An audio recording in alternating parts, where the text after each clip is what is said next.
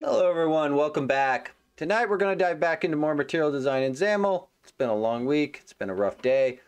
We're going to do something fun because I need to unwind. So, let me just dive right in.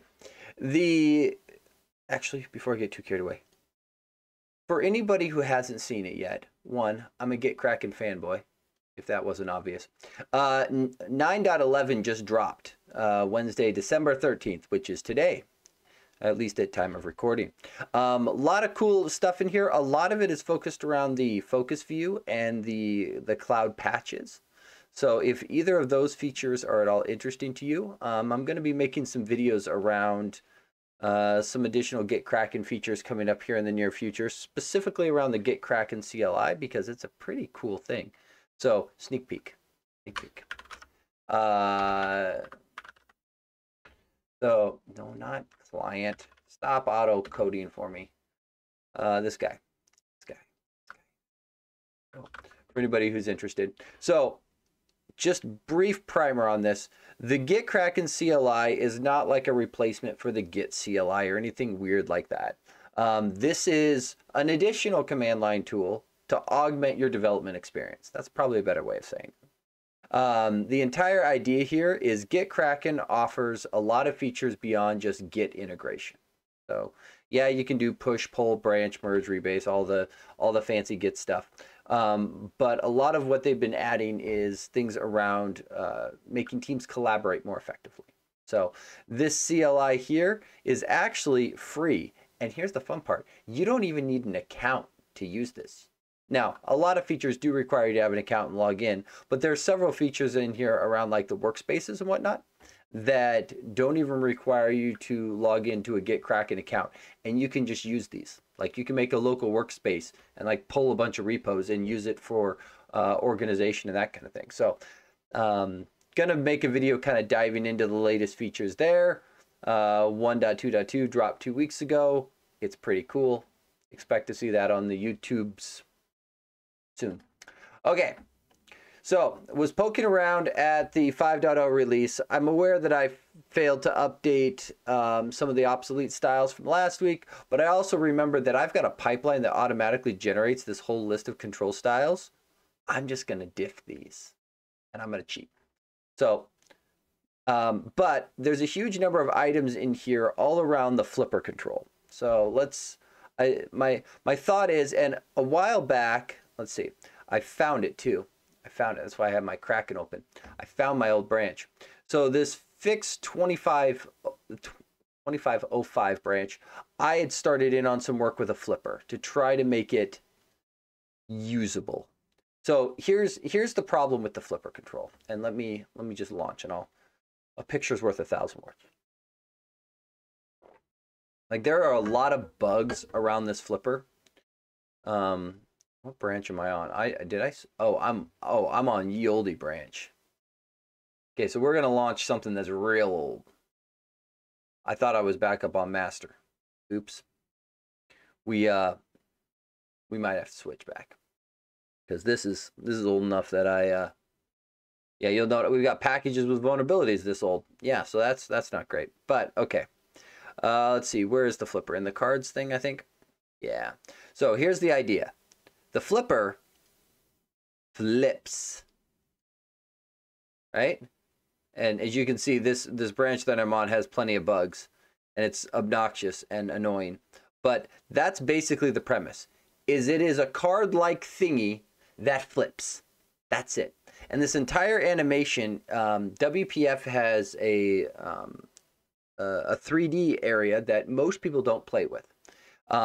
Because it's around kind of like graphics rendering stuff, and most people who want to do 3D type things dive into like a full-blown game engine framework. They don't do the 3D stuff in WPF too much. It has its uses, but it's kind of limited.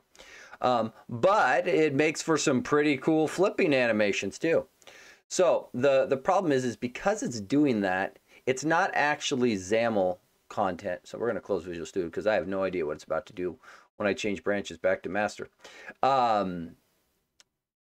Because it is doing that, it's leveraging a visual brush, which basically means it's taking a snapshot of your UI content and using that in the rendered flip, which is kind of problematic for a variety of reasons. Usually the one that people bump into first is they change their theme colors and go, oh, my flipper didn't update when I changed my theme colors, but the rest of it is. Like, yeah, that's because it took a snapshot and, well, you got whatever the snapshot was. So that's kind of no bueno. And that branch that I was on kind of started down the path of what I think is a viable solution. And I was going to potentially play with it a little bit more tonight, because there's a couple use cases for this flipper. Now, the hardest one is when the front and back side of the card are different sizes, right? If the front and back are the same size, things get a little bit easier. You can kind of do your animations and away we go. But when they're different sizes, you kind of have to do something about it, especially when it's layout size. It's not rendered size, layout size, because that means when you flip the card, like maybe the content gets pushed down or brought up because it's bigger or smaller. And so things get awkward and different. So the goal here is to, I think, where did it go? Did flippers move into their own? Oh no, they're just way over here. Why is the card thing? Oh, it must have been in a wrap panel before and it's not anymore. So here's how the flipper's supposed to work, right? That's the magic, right? Whoop, whoop, whoop, whoop, right? And there's the resize, which is the problematic case, right? But it's a kind of a cool little animation. And the idea being that halfway through that flip, the size switches and then we finish the flip. That's the goal. Now, here's the failure case, right? If we go whoop, you can see because it snapshotted those controls, they're still dark theme, despite the fact that the rest of the app is now updated. So this is the most common bug. The other one that people sometimes run into, and I don't have Zunit and Karnak, I really got to get those just added to my startup script, is there's a difference that you will note between the text over here and the text over here. Right? And the difference is what's called true type fonts. And you can see how this, oftentimes people will describe it as, it looks blurry. It is the effect that they get, especially with smaller fonts. And the reason is because these little guys here, you can see it's just kind of grays all around the edge. It doesn't get that sharp lines. And that's because when you take these visual brushes, they don't have the ability to actually know how to properly render the text. It's just a snapshot in time rather than like the layering of text on things. So it kind of mitigates one of the best features. So here's my thinking. I am thinking that when the flipper is sitting in this state, it should be pure UI elements, nothing fancy. I'm thinking when the flipper is in this state, it should be pure UI elements. And the only time it needs to be anything else is during that animation. So I would like to take another run at this flipper. I would like to have it perform a flip. And I think what we might do is just build a brand new control here. So this is going to kind of be build a control from scratch. But in this case, scratch is going to be blatantly poach all of the code from the other control. But I think we'll have them side by side so we can do a compare and contrast rather than just changing it out wholesale. Yeah, I also, yeah, like this just, it's so wrong. So wrong. Okay. I mean, it's cool that we've got this, but. Okay, so let's go look at how it works. Flipper. Boom. Okay. So this is what's actually doing it. This plain 3D bit is where the magic actually happens. So this does derive from framework element, right? And then logical child, visual child, original child, and then all of this stuff in here around this rotation. And the problems come somewhere in here where, yeah, this is where we now start to do all of the magic. And this line right here is functionally what's causing this is the source of so much of the problem. Is a visual brush in WPF, because we've got solid color brushes, gradient brushes. They're technically a radial brush that people occasionally play with. But a visual brush is, its purpose in life is to be able to act like a brush, but have its source be some other UI element, which is a really powerful thing. Like, you can do mirror effects and all kinds of cool things with it. Rendering text is not something you should do with it. It's crap for that. Don't do that. But this is basically what's biting us. I don't know what why is this thing now have an error? Oh, because I drug the D away. There's some caching stuff in here that it goes through and does, and all of this rotational stuff and all of this. So here's my thinking. I'm thinking we can potentially get away with this. The big issue here is this guy is, I think what I'd like to build is something that can perform a flip animation given to UI elements, because this one here is trying to do it with children. Right? So if we look at where Plane 3D gets used, I think this comes in through the apply template, if I remember right. Yeah.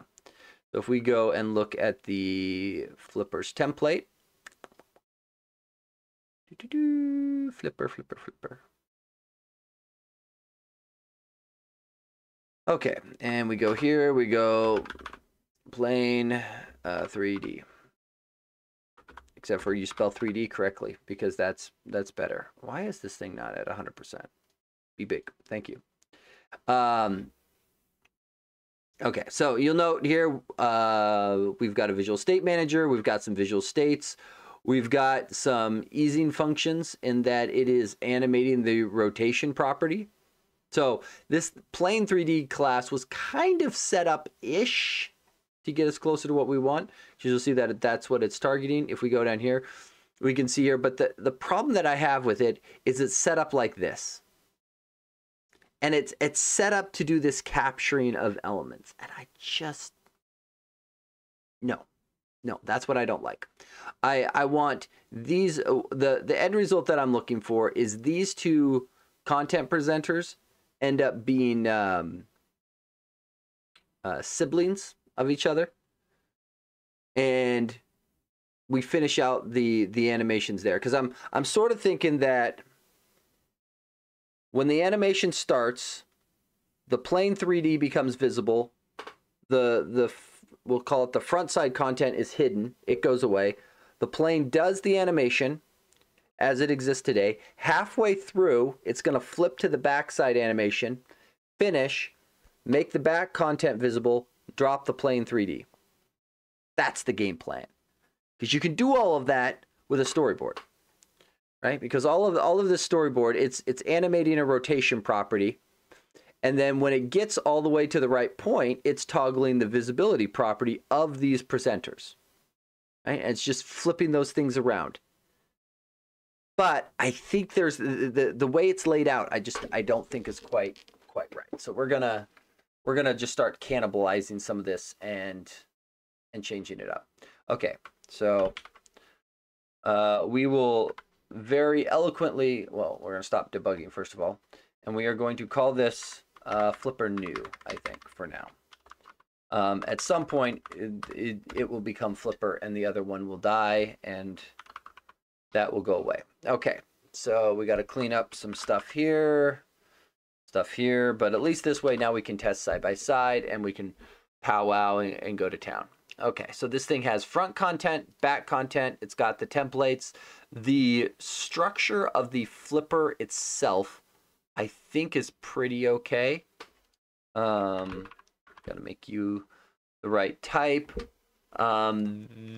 This remeasure during flip. We might have to, yeah, this is gonna need to die. I don't like this.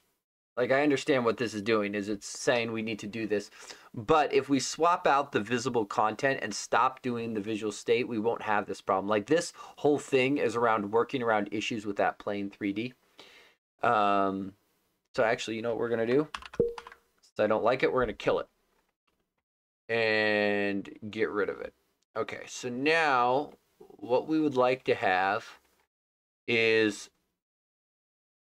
probably a couple template parts, because at the end of the day, the structure that we're going to be going for here, let's see here. This is style. Yeah, we'll just do, should we do a card flipper first? Maybe the card flipper makes more sense. They're more or less the exact same. We'll do the card style first. We're just going to duplicate this guy real quick. Boom. Okay, and then we're going to come up here. And sales card flipper new, because that's how the professionals name things. Okay, target type based on, I wonder why these are based on each other. What is this thing setting that the other one isn't? Literally one thing. Yeah, we don't need it based on. Oops. That one can stay. This one we don't need it based on. Okay, and then this should be flipper new. Jared, how you doing, buddy? Long time no chat.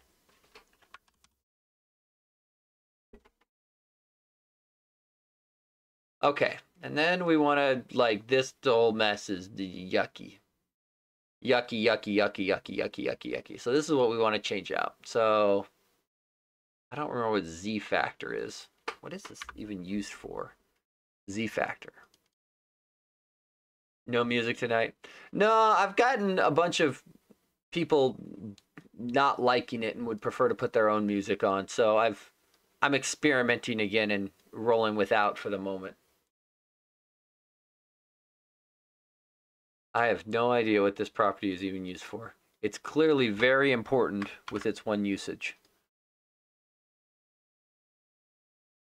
Create a camera that looks down the negative Z axis with up as Y and positioned right halfway in and Y and X on the Z. Are these links even still valid? I mean, yeah, that's what scares me, is the link had the word 2007 in it. So this was clearly top tier tech. Top tier, decade and a half ago.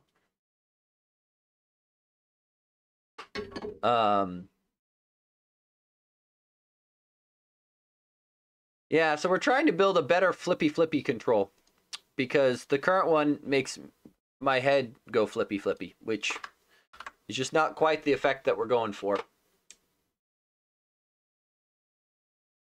Okay, so we'll leave the Z factor in for the moment. The rotation Y can hang out. So the real question then is how we want to change this up. So this is going to end up being where is this guy? We're gonna duplicate this guy as well for now. Plane 3D new, and we're gonna do this.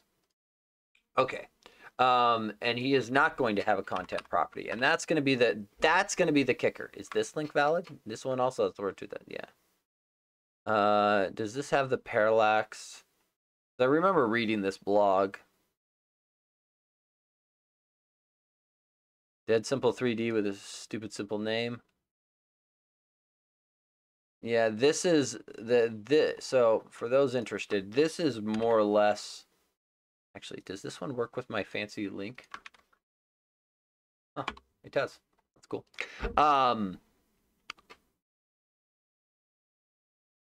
This one here is more or less what this is based on, right? Of being able to adjust this.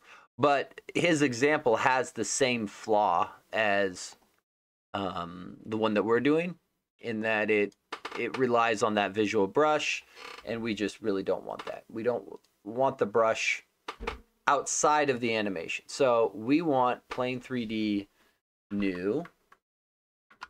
This thing is now unhappy because it says, what you talking about?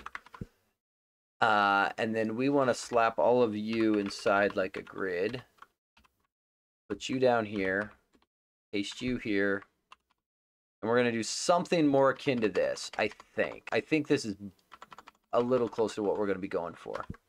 because now we're going to make the front and the back content siblings. Let's see. Plane 3D is unacceptable. Yeah. I'm sure I've broken lots of stuff in here. I'm just also noticing I probably broke all the dependency properties back on my other one as well, which is exciting. A great way, if you want to confuse yourself with bugs, is to not get your owner type set correctly. A real great way to confuse yourself for hours on end. So, if you're ever thinking that your life is too easy, just go change some of your owner types. It'll fix it for you. Okay, and then we're just gonna, can I just, hey, autocode. Yeah, do them all. Thanks. Appreciate that. Make it so. Thank you, automatic AI. I like you.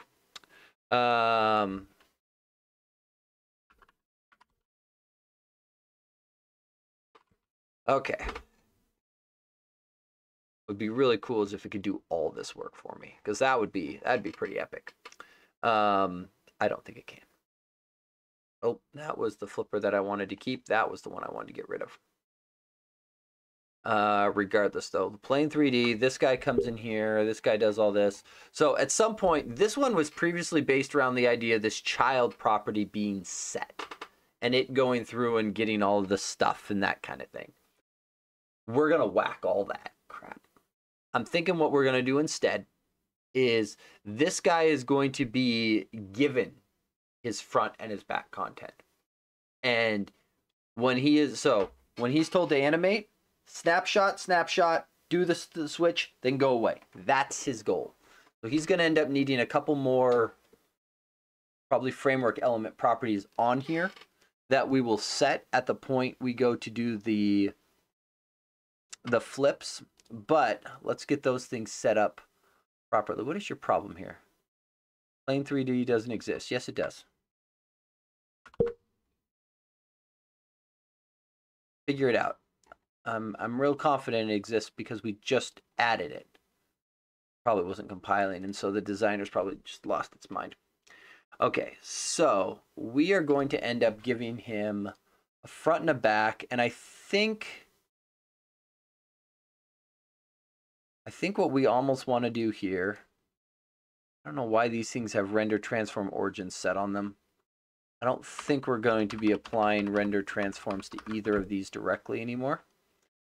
So this guy's going to go in a card. Yeah. Go ahead and yell at me for a minute. Go ahead and yell at me. I understand you don't like me. I get it. I get it. You're unhappy. You're allowed to be unhappy. And then I need you to go away and shut up. Okay. So that goes like that. This goes like this. Okay. So, key things here. We've got two cards that are siblings of our plane 3D view. I think we actually want to bring this guy down so he is higher in the Z order, meaning he will sit functionally on top. Because during animation, we would like him to be the one on higher up, so he can cover up these ones. It probably won't matter much because the intent will be to hide these cards while the animation is occurring. So we're going to give each of these names. Let's see, X name, part. Let's go with front content. Right, so something like that. And then we're going to come down here and do something like this guy. We're going to go with back content. And for the most part, these things should all work, right? Format my XAML. Thanks. Too lazy to think. That all works. That seems fine. That seems fine. Now we have the visual states. Hey, Izzy! Merry Christmas to you as well. We are attempting to fix all of my flipper bugs all at once because I can kill off half of the remaining items in the 5.0 milestone because they're all related to flipper bugs. And I kind of want to do this for the 501 because I strongly suspect that my fix is going to be a breaking change for everybody using the flipper. I don't know how many people are actually using it in like big apps because of all the bugs with it though. So I'm kind of gambling that I can break people and hopefully people aren't too angry. But it should be a simple-ish upgrade. Simple-ish upgrade. I think it's going to be setting 2 properties instead of 1. I think that's what it's going to be. Okay, so for the animations, let's just focus on the situation here. So this guy, for the unflipped case, unflipped meaning, what's the flipper? Great question. That is a wonderful question. Then, as the name implies, it goes flippy, flippy, like a fish. It goes flop, flop, flop, flop, flop, flop, flop. But a demonstration. So this control here, which is a very nice little control, and it's. I don't use it a lot in my own apps because of the following bug. That one. It doesn't respond to theme changes. And then the other bug that people flag it for is the font. They'll often say looks blurry is usually the bug report. Short version, because it's being rendered as a visual brush, it looks like crap. And they are absolutely correct. So that's what we're aiming to fix. I'm going to just detach. Okay, so down here, what we would like to do is the front content. We're going to toggle the visibility there, and then the back content. So if we do nothing with this control, what we should end up seeing is the animations not trigger. And so let's just turn off transitions really quick. And I think what we want to do is I think I want to come down here and I want to do visibility collapsed, just straight up. Okay, and so let's go change the demo app real quick so we can test this. And then cards, that's right. Because we should be able to just duplicate this guy. Flipper. Okay. Let's see, which one do we want to pick on first? Let's see here. Why did this thing not wrap? I kind of want to wrap it. It's in a wrap panel.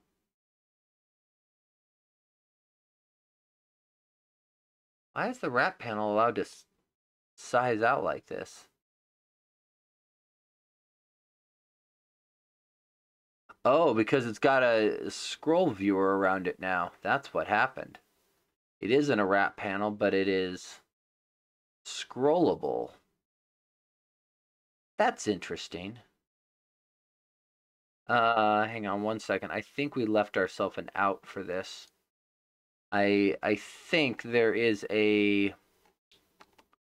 I think we left ourselves an attached property or similar where we could turn this off for particular ones. Scroll viewer. Horizontal visibility requirement. Yeah, this thingy. This thingy right here. So I think we can just fix this right now. If we go to main window view model. Wrap panel. Yeah, so the wrap panel normally, so if you think of it like a stack panel just, keeps stacking either horizontally or vertically. Wrap panel, when it gets to the end, it wraps down to the next line, which is very convenient. The problem is in this case, because the wrap panel is inside of a scroll viewer, when the scroll viewer says, okay, wrap panel, how big do you want to be? The wrap panel goes, well, if I get to pick, I'd like to be wide enough to handle all of my content. And the scroll viewer goes, you got it. And it's like, man.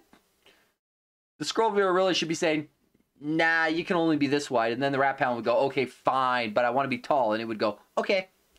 So, but because it's allowed to scroll in both the horizontal and the vertical direction, it wraps, or in this case does not wrap. Okay, I was going here, observable collection, get demo item. This is where I want to be. So I want to find the cards, chips, cards. Yeah, this guy here. So I would like to do something like this and like this, and then I would like to do horizontal scroll bar visibility requirement gets scroll bar visibility disabled. I think that will do it. That should disable the scroll viewer. So when the wrap panel says, you know, I'd like to be 2,000 pixels wide, the scroll viewer goes, you can have 1,400, and it goes, well, fine. I'll put the extra, you know, I'll take that content and move it around. Oh, and if you don't close the demo app, yeah, you failed to copy. I get it. I'm sorry. I left the app running. Okay, cards. There we go. See? Now it wraps because we have explicitly disabled the horizontal scroll bar.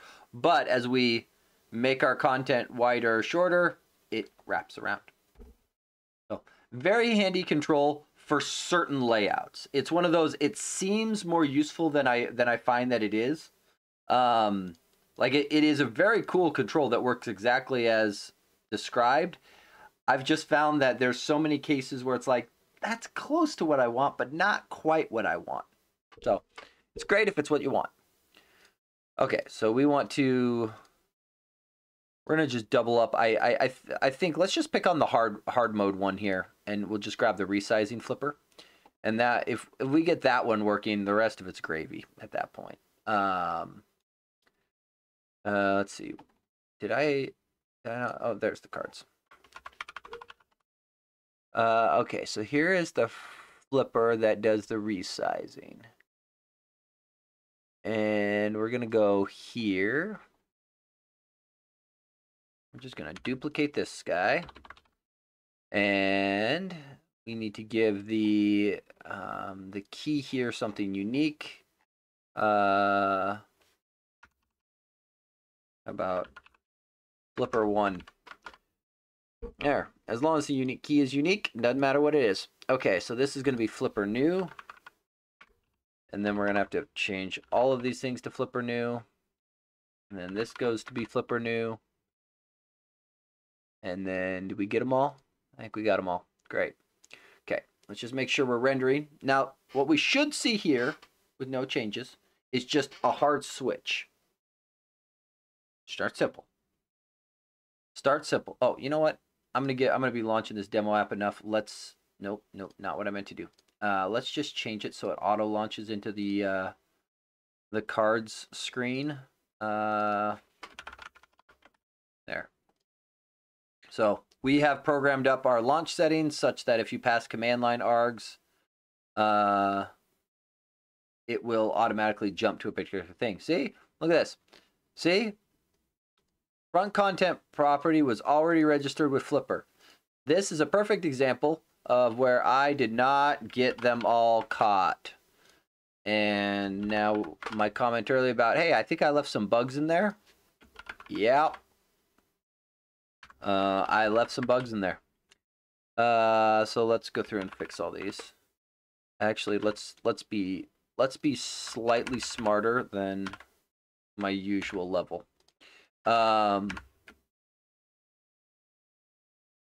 that'll save a little typing.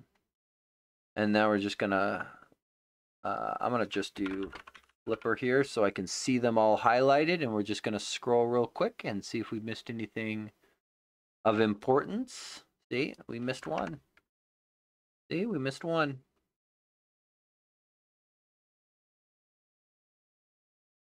There we go. Okay, relaunch.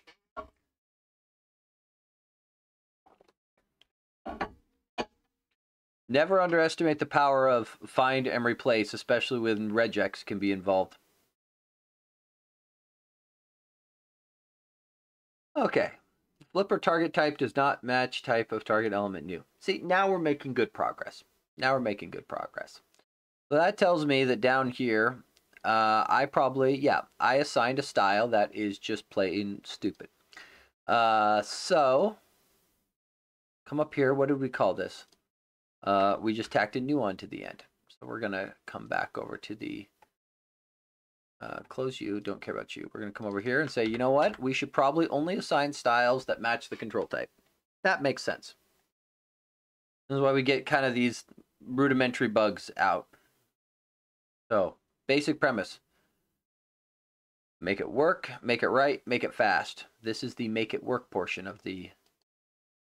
Okay, so this one's here. I believe this one is our new one. Yeah. And our entire clicky just doesn't even work. Great. That's not quite what we were going for, but you know what? It's progress. And I wonder if I know why. I wonder if it is the... So, I love material design. Excellent! That is what I like to hear. That looks so good. Well, and hopefully it's going to look better. Hopefully this font stops looking like crap soon. That is our end goal, is font doesn't look like crap, and this thing actually like respects theming changes. So, because you can see here, see this one? It respected the theming change. And the only reason it did that is because we stopped putting it inside of a visual brush. So, who would have thunk? You don't put it in a visual brush and it behaves like it's supposed to. I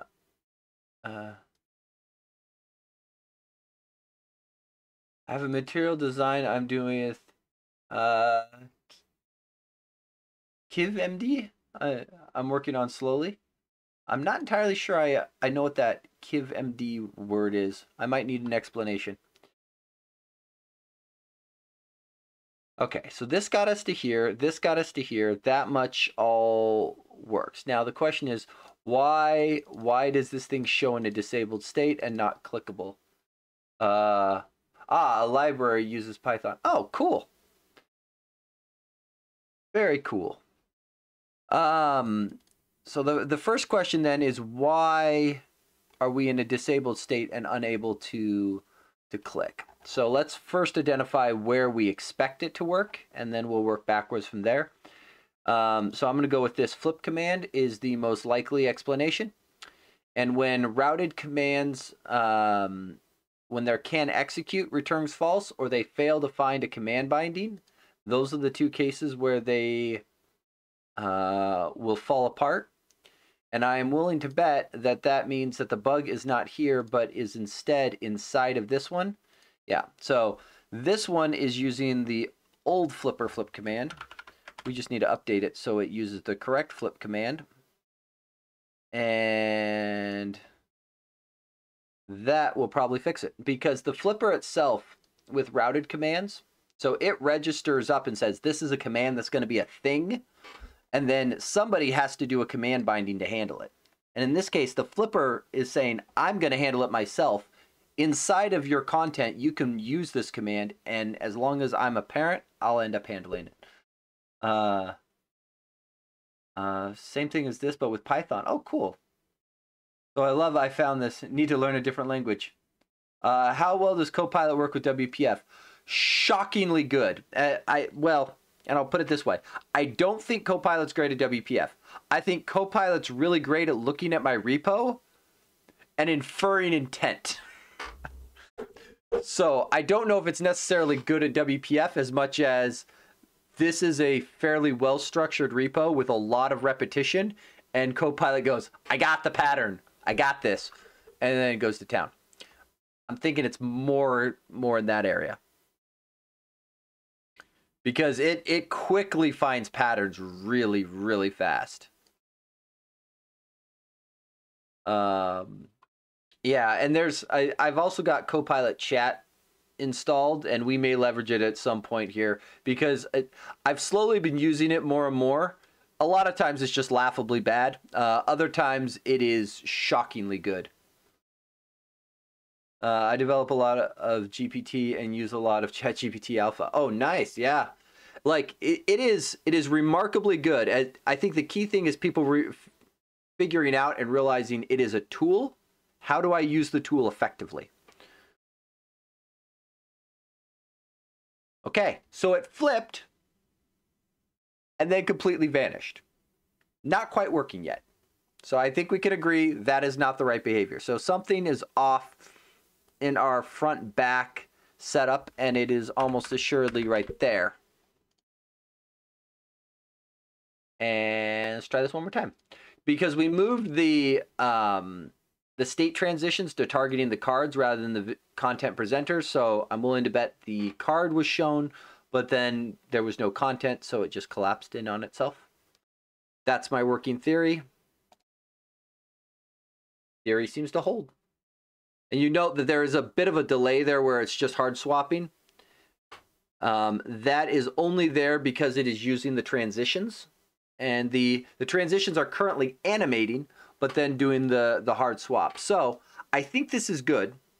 I think what I'd rather see is it vanish immediately, wait for a second, and then the new one reappear. Specifically because our end goal will be during that vanish period, we want this plane 3D to do that kind of, I'm going to call it a door swing, right? It's the door slam, the thunk.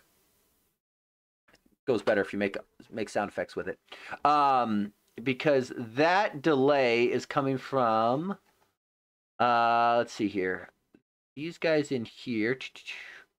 Actually, where is the delay coming from? I would have thought the delay was coming from inside of these transitions, but those are all commented out, so it must be inside of here or here when this command fires. Set current value is flipped. Is it possible to see the repo code? I see by learning design. Oh, absolutely. Absolutely. Repo lives here. If you want a kind of a brief tour of kind of where things are at, the UWP folder is largely dead. You can disregard it. Same with the demo up here. The more interesting ones are the two demo apps. The one shows off Material Design 2, which is the one I'm running now, but there is a Material Design 3 demo as well. The Prime library lives in the Material Design Themes WPF, and it is supported by the Material Design Colors WPF 1. All of the Ma app stuff is a, call it a linking library, merging library for people who want to use Ma apps with their WPF, because Ma apps offers a lot of nice functionality such as like window chroming that some people really like. So if you want that, there is a nice integration there. And then the rest of this is all around tests. So if you got specific questions, feel free to ask. Always happy to go into them. And yeah. So hopefully that is helpful. I will say, I think this library, I feel is in a pretty good state, especially given how few people are consistent contributors. But over the years, like I'm not the original author, but I am the current maintainer, and it just slowly been working it towards nice.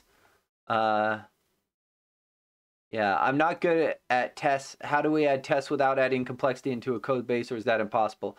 I think it depends. So testing a theme library or anything UI related is kind of inherently difficult, because oftentimes the test that you want to write is, does this look right?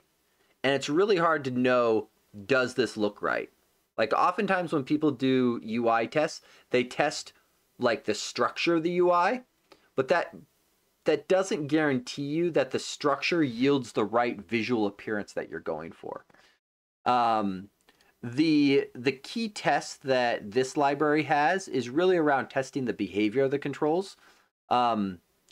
I don't know if I would tell you to model your stuff after this, because there was not a good UI testing library for testing the theming of WPF.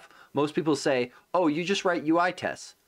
Well, UI tests are only really good for apps, not for testing like theming libraries. So I went off the deep end and I built a testing framework specifically for this library. So there's that. Because and part of it was I didn't want to add a lot of complexity. Here, just brief example. We'll pick on like, ooh, do we have any flipper? We have flipper tests. Hey, look at this. See, we have flipper tests. Right. So the idea here was I wanted simple tests. So I want to be able to feed in a chunk of XAML, right? And this is kind of big and probably should have been split onto multiple lines, but whatever. I want to be able to pull some things out. And at the end of the day, a lot of what I test is the behavior of the controls, because it's really hard to know, does this look right? Is a visual check, which is part of why we have the demo apps, because oftentimes that's how I'm checking things, is I just run through the pages in the demo app and go, yep, that looks right, that looks right. And then I've got tests to make sure the behavior goes through and does it. Yeah, I hunted around before I spent a bunch of time building a testing framework for XAML, because I was acutely aware of how big that was going to go. And there's a few things I kind of would like to change to give it some better interop between other things, but a lot of stuff just didn't work right. Can this also go to Android? Currently, no. Right now, it's specifically targeting WPF, which is ye olde desktop platform for Windows, which will probably never go cross-plat.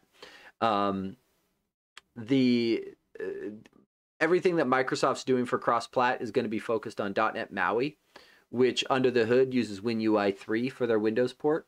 So if this thing were going to go to Android, it would probably go in the form of styles for MAUI. And I have been fiddling around with MAUI for a personal application. And like, MAUI is really cool, and there's a lot that really makes it feel rough around the edges. So, for example, earlier, I wanted to write a quick unit test, and just setting up the unit test project to target the MAUI app project was a major pain. And things like that just make it feel, something feels off. So as soon as I get the app into a state where I feel like I've got it structured the way I like, I'm probably adding it to my templates repository. Maybe I could code it for Android. Yeah, though, so a little bit on Android, though, is the material design was inherently built for Android by Google. Like that, it's their design paradigm. So to some degree, Android already has it built in. It kind of lacks in certain, like, there's differences. And this library has to make some decisions around because the material design spec,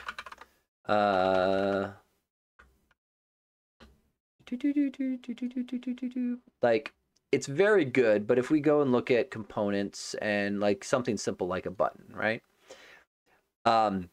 It will outline very specifically the structure and how these buttons should look.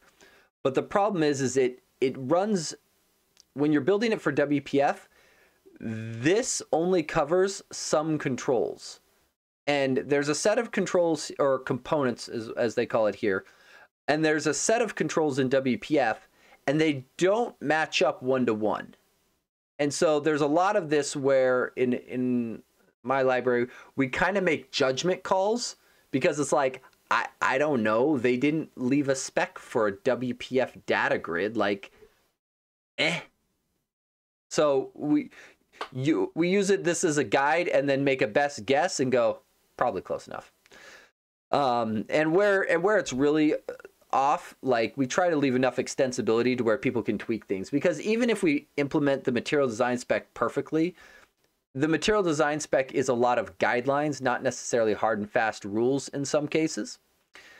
And so, and at the end of the day, people want to build the apps the way they want. And so they will, some people will follow this very religiously. Other people are like, I just want bits of it. Okay, great. To each his own. Okay. So I still didn't find where the delay was occurring. So We saw the on flipped is occurring. We know that there's the event. This goes through here. This raises the event. Oh yeah, no problem. Thank you for the questions. I enjoy them. So some people get weirded out. They're like, oh, I'm sorry for making you rabbit trail. I'm like, I don't mind rabbit trailing. I love that stuff. Okay, so update visual state. This makes sense. This is what's triggering the visual state manager in the XAML. So when the is flipped property toggles, this guy here looks at the value here and goes, well, am I flipped or am I unflipped? Okay, great. And it picks one and toggles back and forth. This does a remeasure, which we've completely commented out, so we can concur that's doing nada. This guy then gets invoked, which raises the event, which pretty much does nothing, but it's formatted a little weird, so we're going to clean that up because I don't like that. Why do we have a routed property changed event args? Oh, I see. Because the old value coming in is WPF. This is another area of WPF that bites people a lot. Is WPF came out right around the same time generics were being added into C#, but that means WPF was developed pre C# generics, and so a lot of APIs in WPF that we wish were generic, that probably would have been if it had been built, you know, a couple years later, are not. It's very disappointing. And they have strong risk aversion to ever implementing a breaking change, and so that's part of where I don't expect certain things to ever fully change. So where is this delay? I would have expected this to just automatically. Let's go false here and make sure, because I'm wondering if it's doing an implicit thing on me. Because we aren't adding any delay on these. I wonder if there's a default setup here that I'm just unaware of. It would not shock me to know that when use state transitions is true, there's some... Yeah, there's a delay there. I don't know where the delay is. Okay. Let's see. This guy here should have a time on him. The key time, is that what it is? Key time of 0. Like, do it immediately, right? Don't think, just go. Because the idea with these storyboards here is that they really should be, actually, I think you can also just do duration 0, if I remember right, is another, we're going to do them both and see what happens. Because what I really want to see is that visibility just like toggle immediately on click. Like I shouldn't be seeing that ripple animation or any of that. It's just whoop, whoop. Because it clearly knows the desired state, and we've told it, like we've taken away all the transitions, so there shouldn't be anything there. Is the WPF code public open source? There we go. Yep, so that was the problem. There is a default. I'm guessing the duration is being inferred and inference dumb. I'm going to kill the key times real quick and see, because I think storyboard duration 0 will force these immediate, and then I don't have to worry about it. We're just going to test this real quick. Yes, WPF code is open source. I will warn you, there be dragons. There be serious dragons. I do have this cloned locally. There is some, just to get it to compile, there's some really fun dependencies you're going to run into. I believe Perl is a dependency, which is weird. Again, remember when this was built, like the WPF is closing in on 2 decades of age. So just to be clear, it's stable because it's had 2 decades to stabilize. But it's the best tech from like 2005. So take that with a grain of salt. But yeah, and there's various people who have talked about updating WPF, and to some degree, like Microsoft has tried multiple times. Like they did Metro apps, which turned into UWP, Universal Windows Platform, which were both very similar to WPF. They have a very similar XAML front end. There's actually a when we talk about XAML versions, you'll note 2006 right here. There's 2009, I think, is the later spec, and it's the one I believe that Maui uses that adds in support for things like generics and some common stuff like arrays that you would just kind of expect. The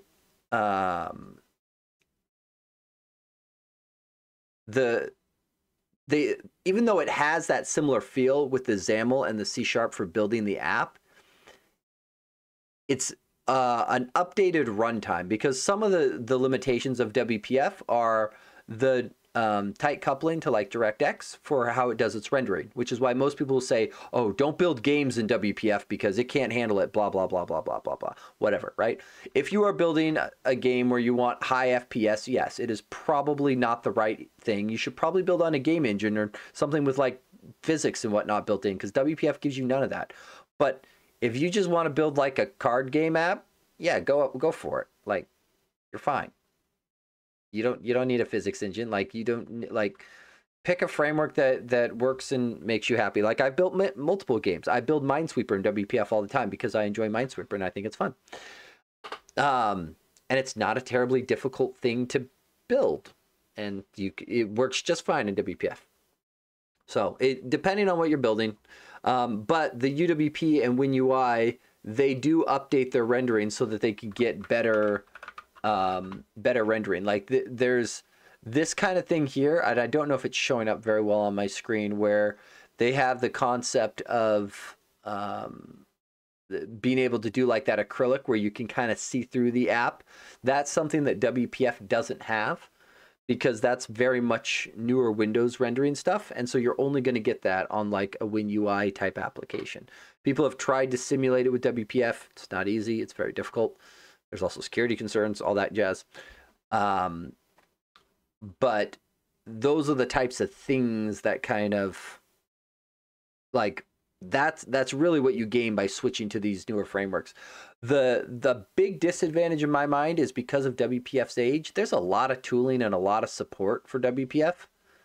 And like, you can find blog posts from 2007 that are still applicable today, which is great. Like, there's a lot of useful stuff out there. There's also some garbage, but that comes with every framework. Okay, so now we would like to make a transition happen. Okay, so now we're gonna make this. Now we're gonna do the fun thing. So this guy here, when we trigger, actually let's do one more thing. So this is with state transition false. Let's just test one more thing. That was state transition false. We're gonna set this back to true, and I should still get the exact same behavior here on these flips. Even with state transitions is true, because we have them commented out, there should be no state transition for it to match on. It should still automatically switch. But what I'd like to do is click it. Wait, where's my... Huh? Where'd it go? What? Am I stupid? Is this it? Oh, this is it. Wait a minute. Update visual states. With this false, it works. Oh, does it just not trigger if it doesn't match on anything? Oh, that'd be horrible. I'm just surprised that it started in the flip state. It's very interesting.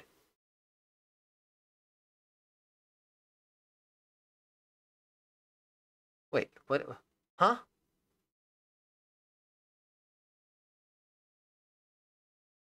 Whoa. Did I not test it with, after I did this? Did I not test that? I'm confused now. I've done something stupid. and I don't see my mistake yet.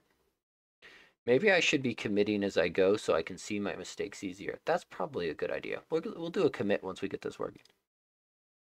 Oh, interesting. The key time is relevant.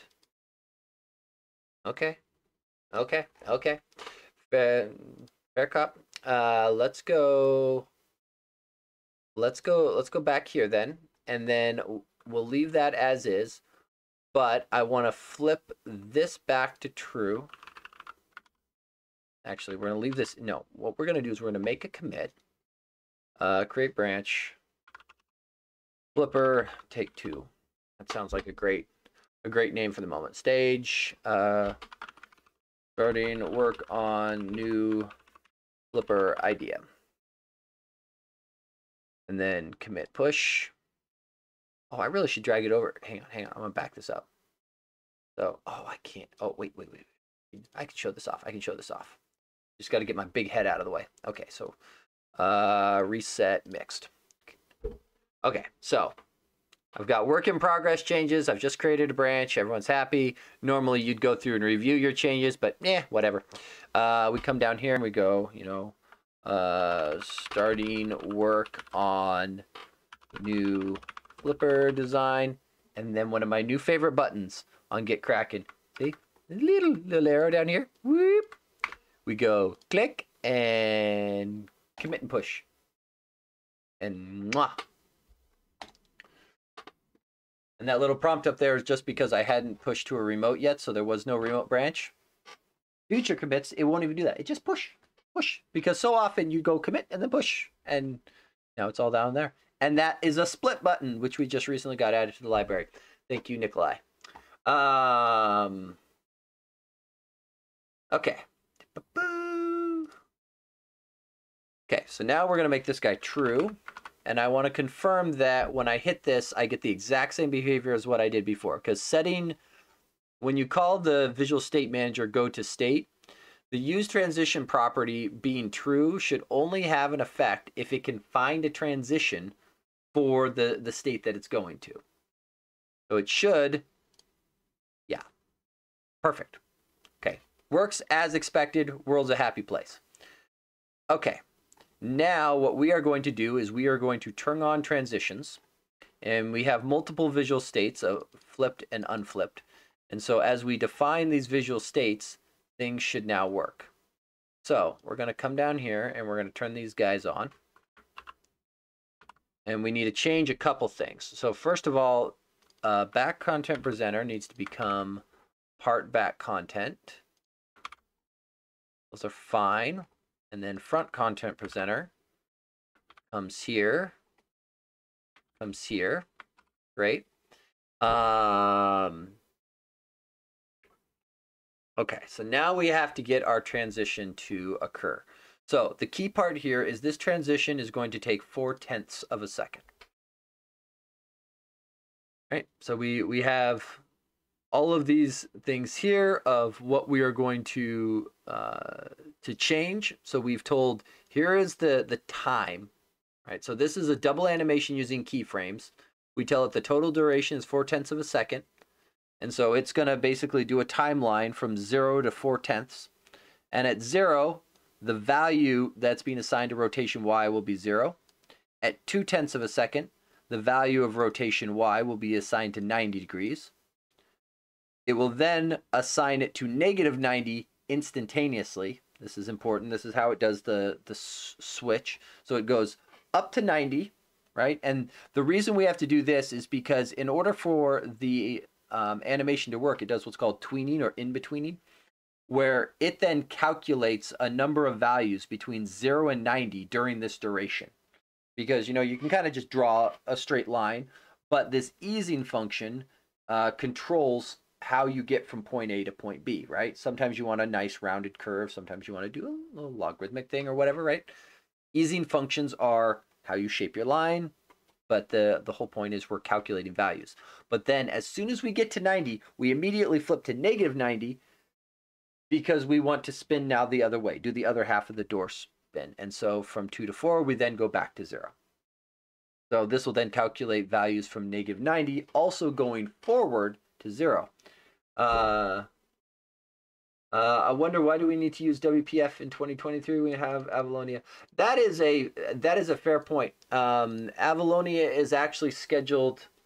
I plan on doing some streams on it early next year, because it is getting quite popular. I think the big thing is there are still plenty of enterprise customers that don't trust things that aren't backed by companies as big as Microsoft. Like Avalonia does have a nice, if for bigger companies, they could pay to get support for it, which I think mitigates a lot of the risk factor that people have. But I think there is still a little bit of that fear of, oh, this isn't first party or similar. And honestly, some people would say, why use WPF when we've got WinUI, when we've got web, when we've got other stuff? And I think it kind of depends on what you're building. There's still a lot of legacy code bases that that leverage a lot of it, but I don't know if that, even then, I still occasionally will use it for new projects, but depending on what a customer is doing, I don't know if it's necessarily my first tool that I reach for. Yeah,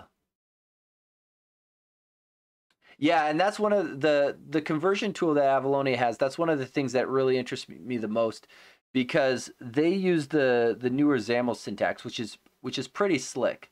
Yeah, 20 years old and has a stable SP1. Yes, we call them financial institutions and governments. They upgrade with all the speed of molasses flowing uphill in the wintertime. But yeah, no, I saw a demo of that conversion tool, and it really impressed me. So that's part of why I went through.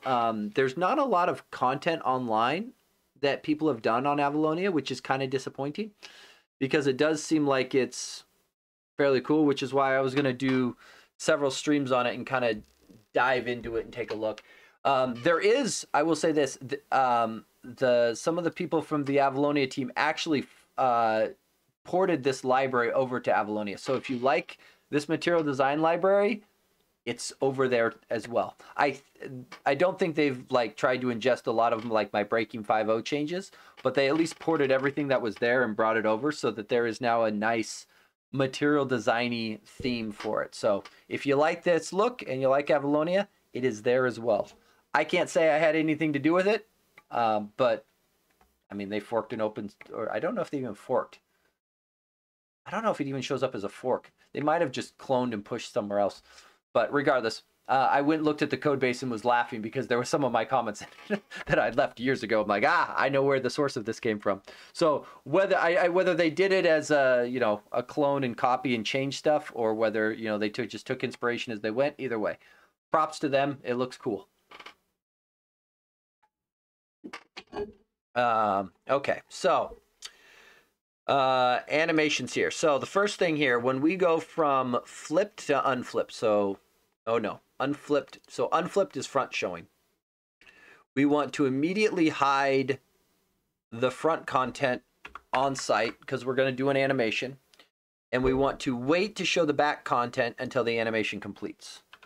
So we're going to flip those around, and I think we want to do the same here. So when we go to flipped, the back content should immediately go to collapsed, and the front content should become visible at the end of the animation.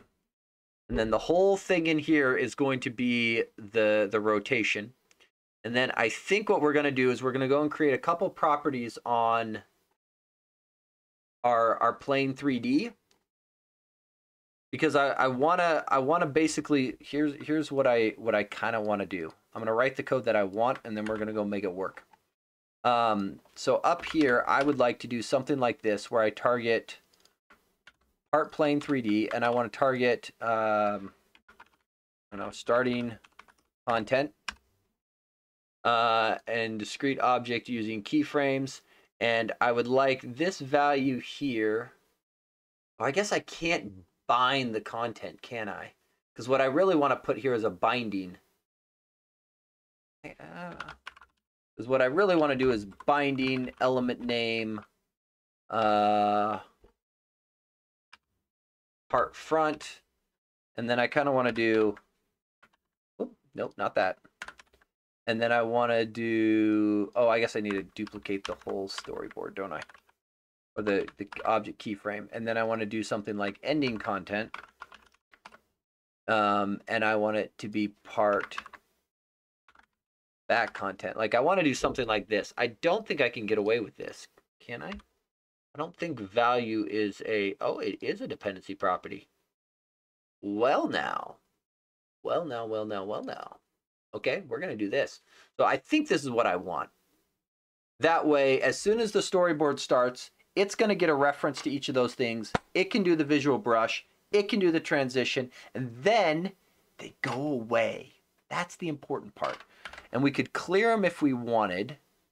We could clear them if we wanted at the end. Right? Like we could come in here and we could say at 4, set this guy back to null. We could do this guy up here. That way there's no lingering references between those two things.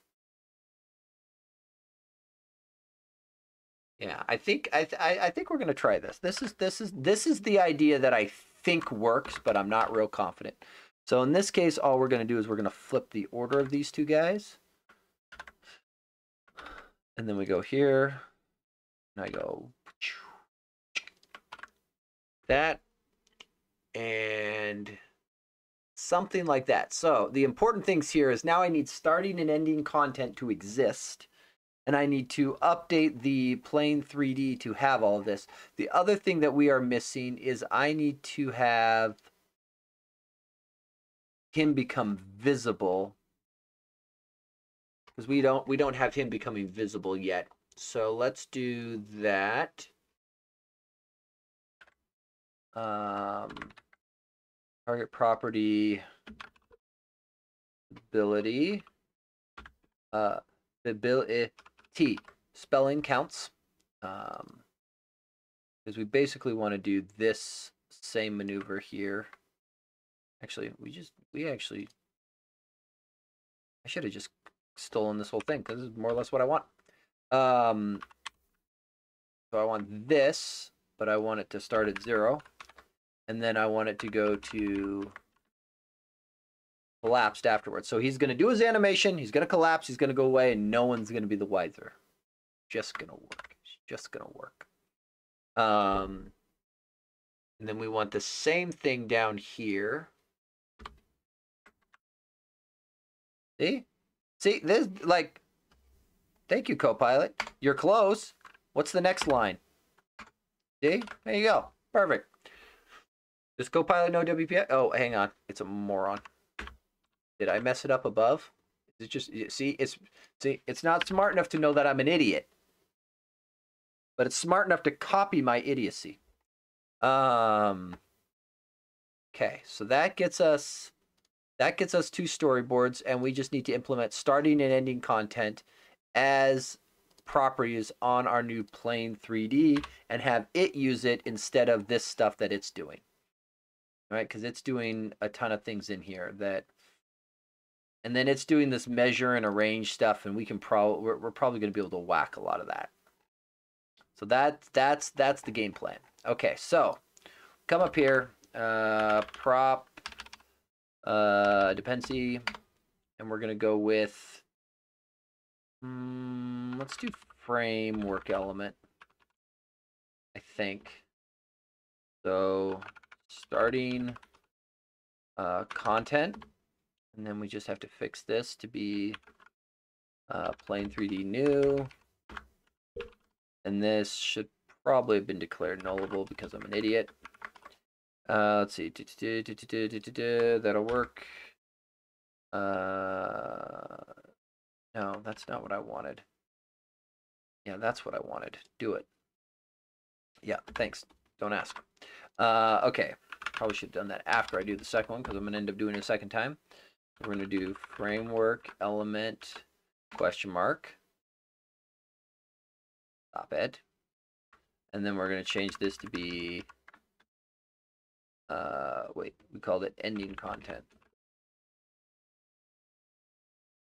Right? That was what it was. What did I call this? Ending content, starting content. Okay.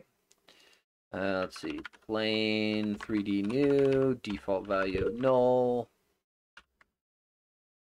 Stupid template doesn't know any better. Really should write my own. Okay.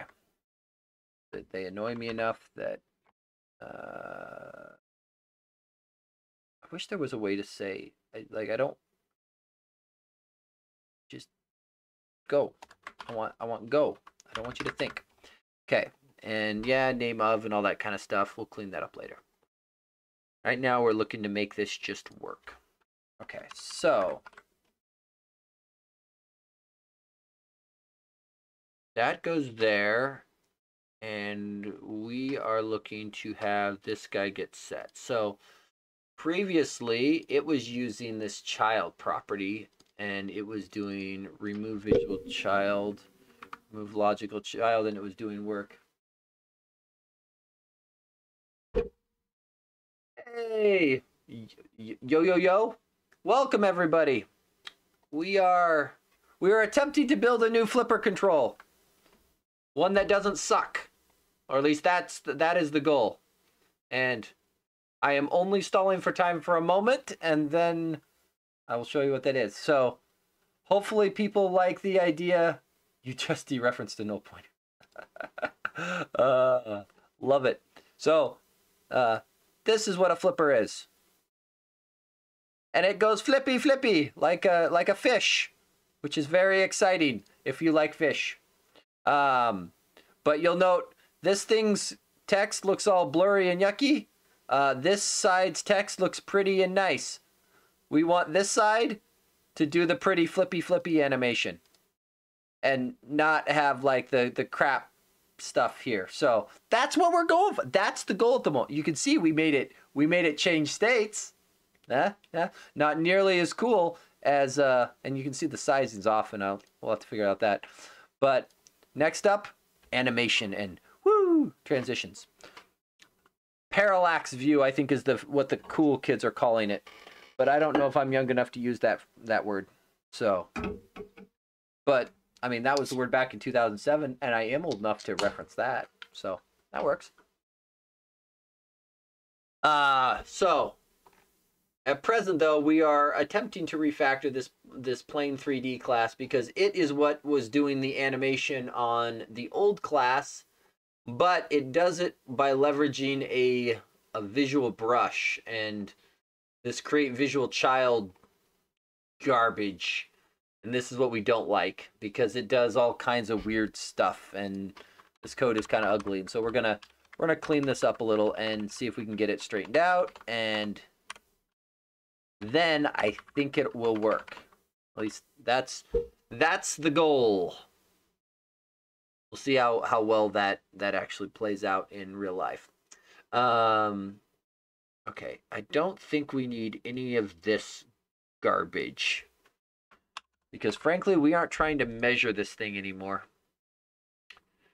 Since we want to align with it, we might still need to do some of it. For the moment, we're just going to whack it all.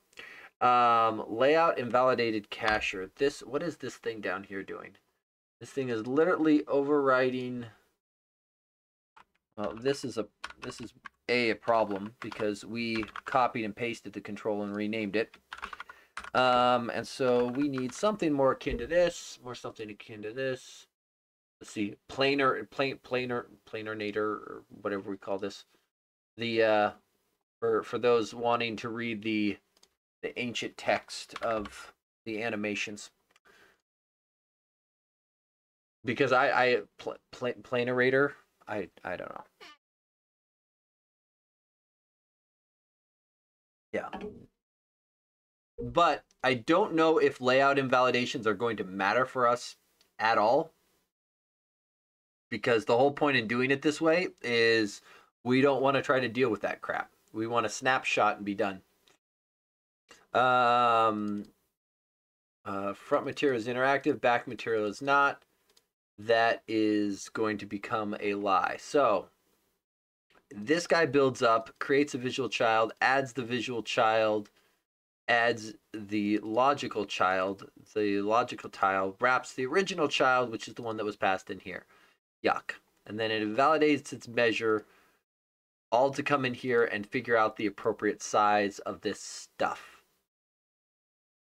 That is all interesting and exciting, and none of it shows me where the actual rendering occurs. So I would like to find that. So arrange, update 3D does the lion's share of the work, it looks like. So the whole point here is on update 3D. We come in, it does math on the field of view, updates the scaling and rotation, adjust the y-axis, and basically shifts the perspective camera around from wherever it needs to be. Interesting. Is this thing immutable? It looks like that is the case. Okay. Interesting. Field of view is a double. Interesting. Okay. I'm going to pretend like that makes sense and roll with it because that is useful, I guess.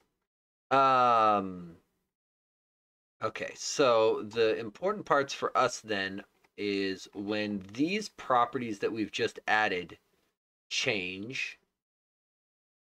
we want to, oh, and I guess we did these out of, make this not look weird. Nope.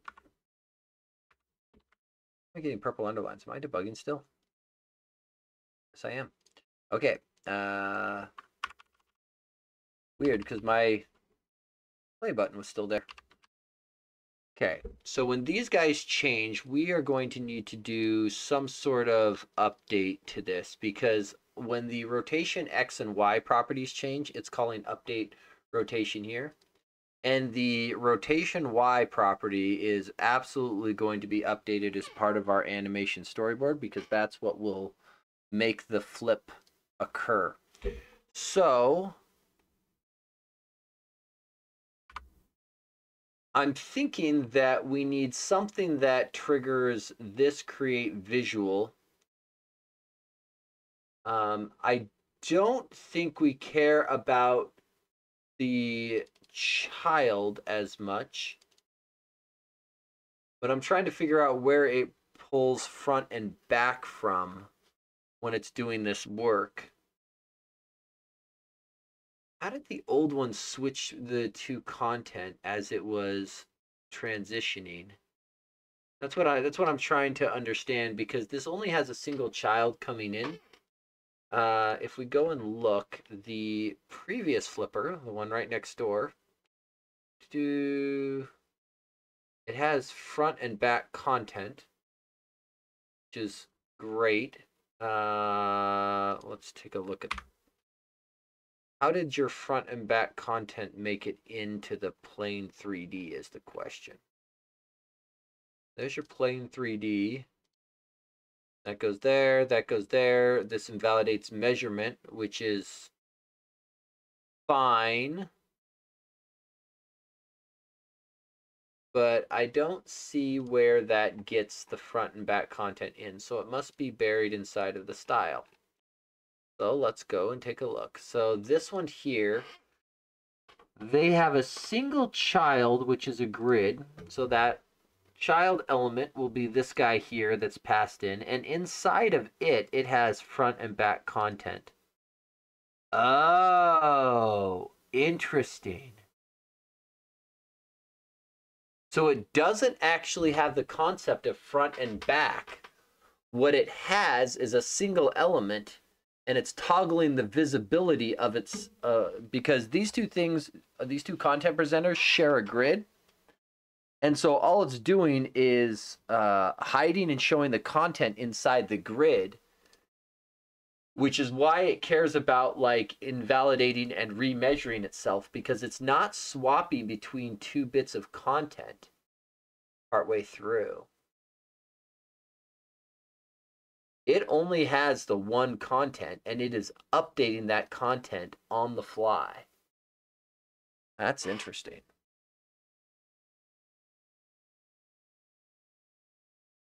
So, okay, I'm with you now. I'm with you. So let's see here. Logical child comes into here. Back material. Where does back material show up? So this is the back model.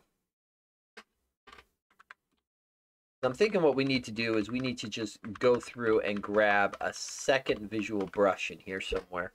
Because I'm imagining one of these is going to get used in two places. The back model ends up there. Front model.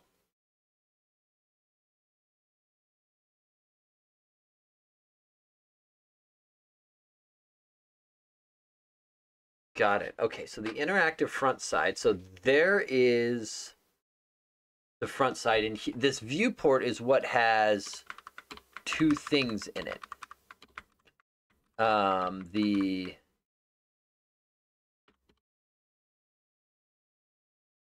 This guy here. So this one is ultimately what contains our back model, which comes from this model 3D group, which gets its children, which has a back model here, which has a back material. The back material has a visual brush, and the visual brush is being pointed at logical child, which is unfortunate. I think this is what needs to be a back item or ending item. I think goes here. Let's actually just bookmark that real quick. And then for the front item, I think it's coming from here. I think this front item is grabbing logical child a second time here. And I think front item, I think is what needs to happen. I think that's that working theory. So if we go with as stupid simple as we can make this, we go with ending content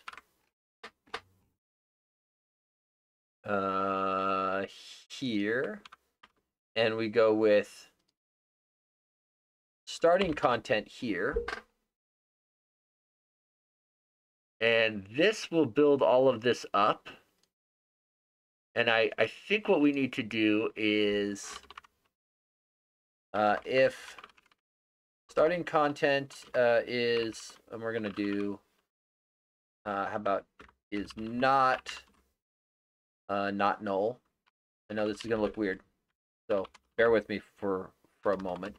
And ending content is not, boom. Copilot, you're doing so good. You're doing so good. Return. And I think what we need is this guy's called here. We aren't going to be invoking him anymore. And he was previously setting up a visual child. I don't think I need him returning anything anymore, because he's returning a field that he's already holding on to, so that's not necessary. How about setup visual elements, something to that effect. And then down here, we're just going to hold on to that guy.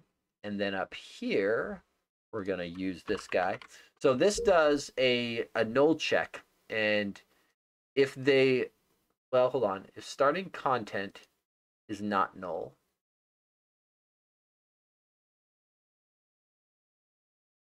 is not null. Wow, this is, okay. We're going to do this.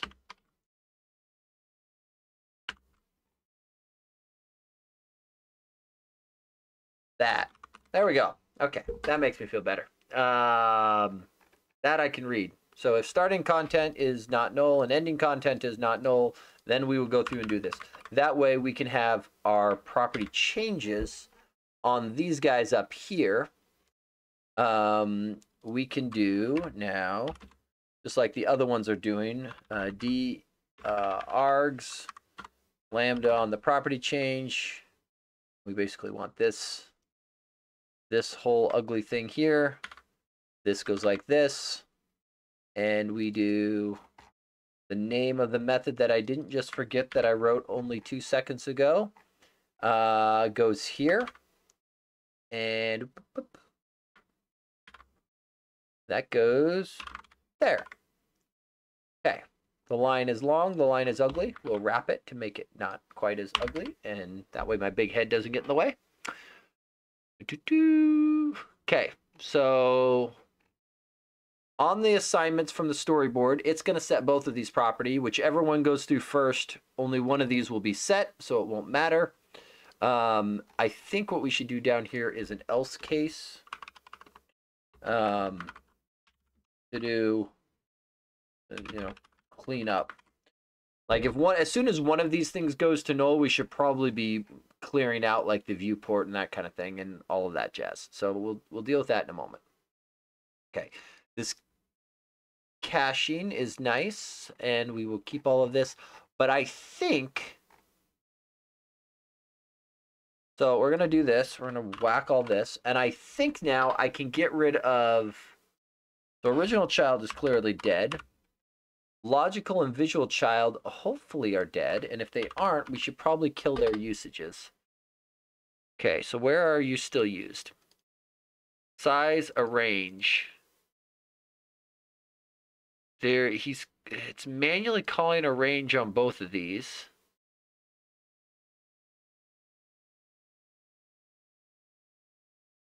And this is an early exit.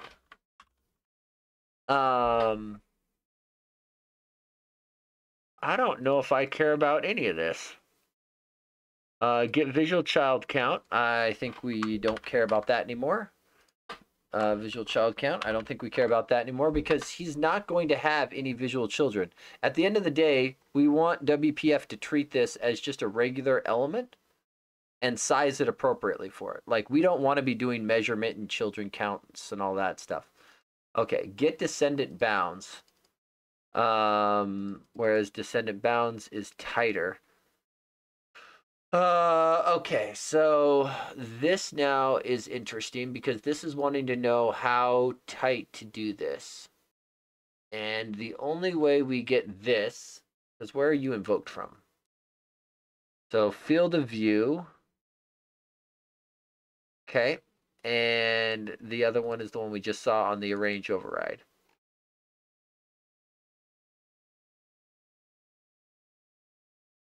I think we can do a similar check as to what we did earlier of if actually, we could do if viewport.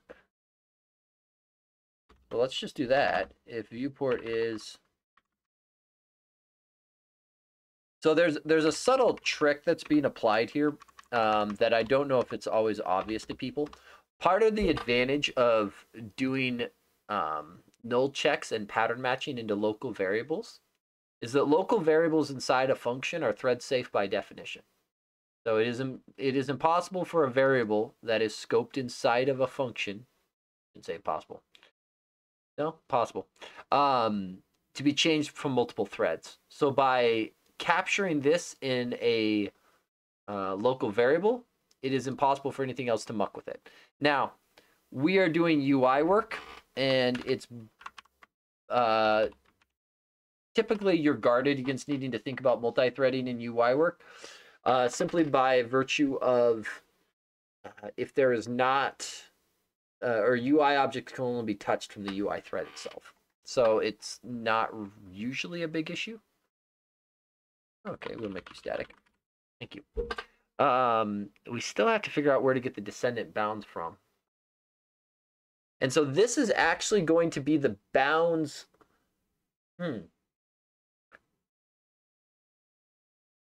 This is actually going to be the bounds of the starting content.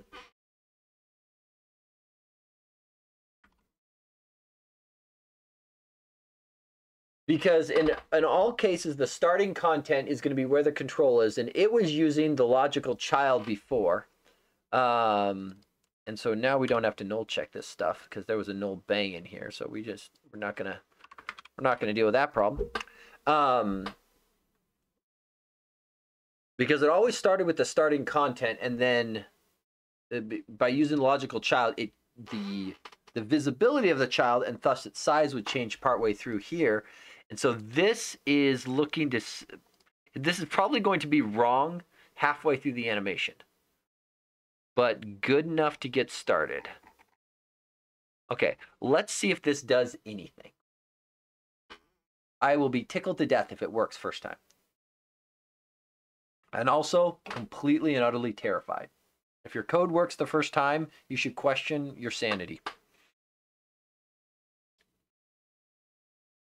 Unless you wrote a lot of tests or something. Then maybe it's okay. Okay.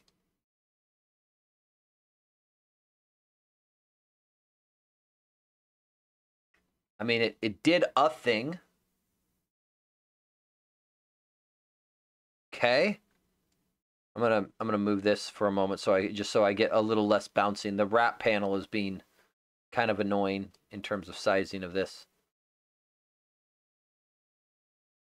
So those are hiding. That is probably problematic. That the sizing is changing. It's sizing to 0, which I think is probably what's biting us.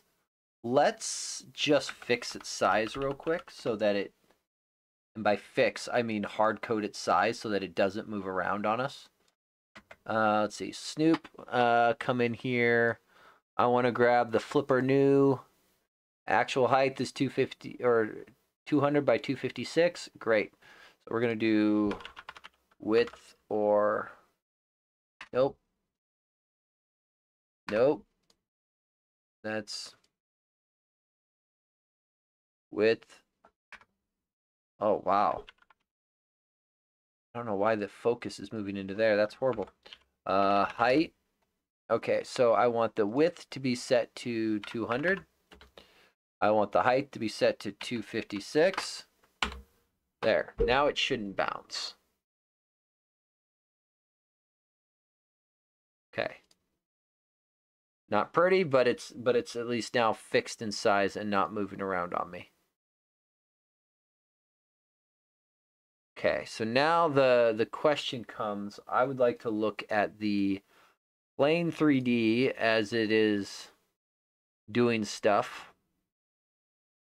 And let's pay attention. So so it's been sized down to 0.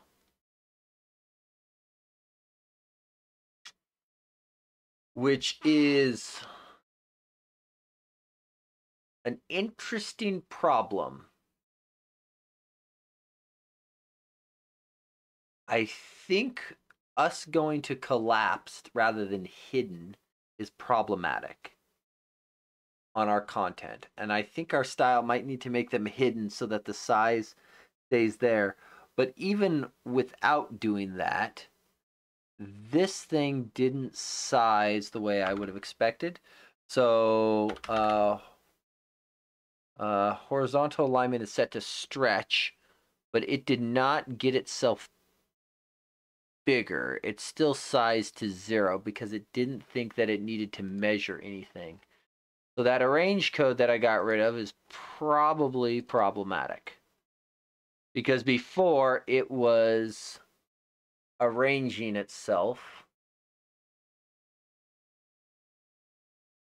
and measuring itself. And I think this is probably what needs to happen. I mean, let's just go in here and do the same thing, right? So if this thing were to have the right sizes, 256 by 200.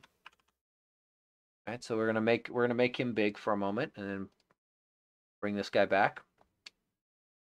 If we flip this, we're still not getting any rendering on this. So I would like to look at rotation. So when we click this, we're gonna move this over a little bit. So I click. So you can see all those values going through there. So it's getting all of them. Let's look at front. Oh no, starting, ending. Let's see here. So ending content, starting content, make you a little bigger so I can see both. Okay, so starting and ending content aren't getting set. That's part of the, so there's part of the problem right there. So starting and ending content aren't being set as part of the animation. I am going to track that down first, I think. Let's check here. Cannot find governing element, binding expression. Nope, that's not us. Because that's trying to bind a solid color brush. Let's see here. Is there a binding error in here?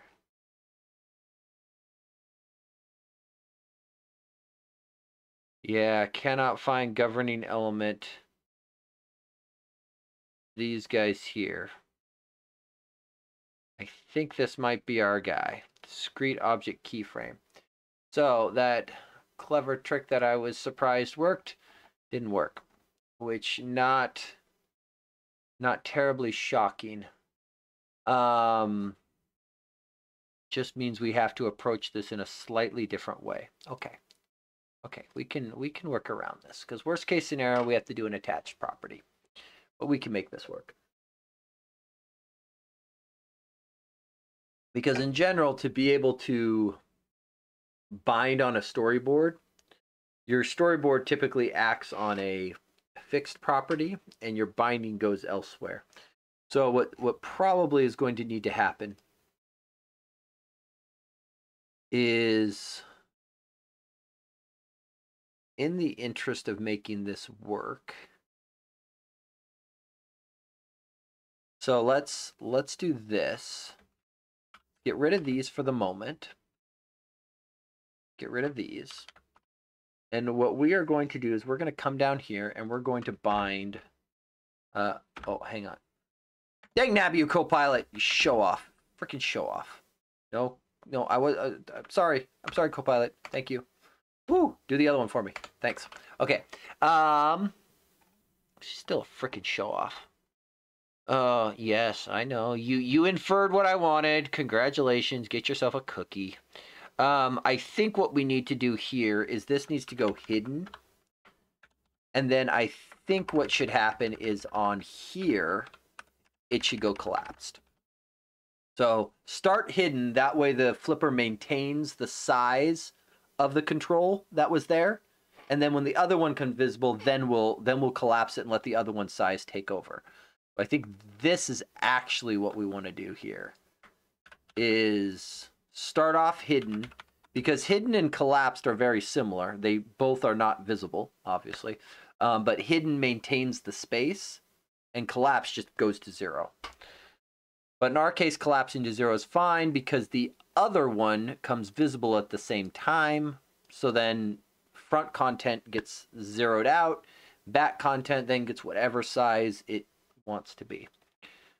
So I think this fixes some of our sizing issues. This fixes the things always being null, and then let's see if we actually get an animation. Now it's obviously going to be wrong half the time, but that means it's also right half the time, so win.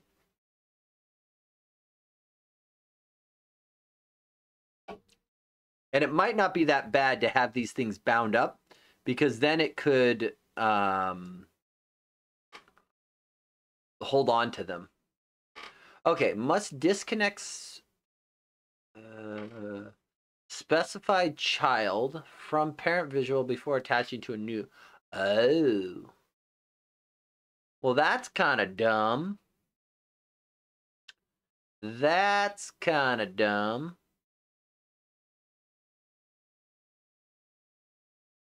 I don't want to. I don't want to detach it. It kind of needs to stay there. So what do you want here? So you want a visual, right? And you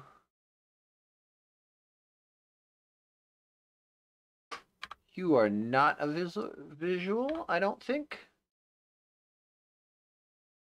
No, you are not. So I'm going to need to do something here to capture you. or I do nothing and we see if it works. I mean, it's obviously not going to work because I've now removed the assignment. But I kind of want to just see if I can get the animation going first. Because general premise, make it work, make it right, make it fast. And then we go from there. Okay, so here. One of these is, so going from front to back is losing the size completely still. Let's see. So front to back is unflipped to flipped. Oh, this is happening too early. That's why it's doing that.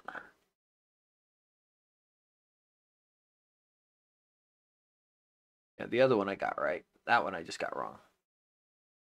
I'm sure you would have gotten it right, Copilot, and I just was too dumb to listen to you. It's okay. I get it. I get it. I get it. I get it. Okay. So, flip. Okay, no visuals. So, we're going to need to do something here. Clone this. What is the easiest way to get this? Because I think what we want to do is wrap it up in a visual brush. Right? So I think we want to do something like this, where we do starting content,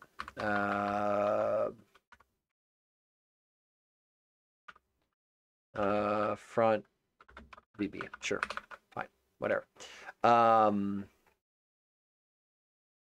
then I think we want to go here, but that's not going to work. So I'm going to need to put it into something is the problem. And I'm going to need to put it into something that then sizes to the something. I don't know the right thing to apply to this, because you could do something simple where we do like I think you can do new, is visual abstract? Can't remember. You abstract? Yeah, you are. I mean, we could do something like rectangle.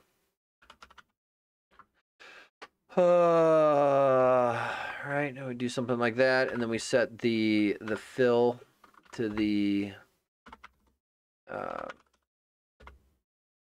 you can do something like that.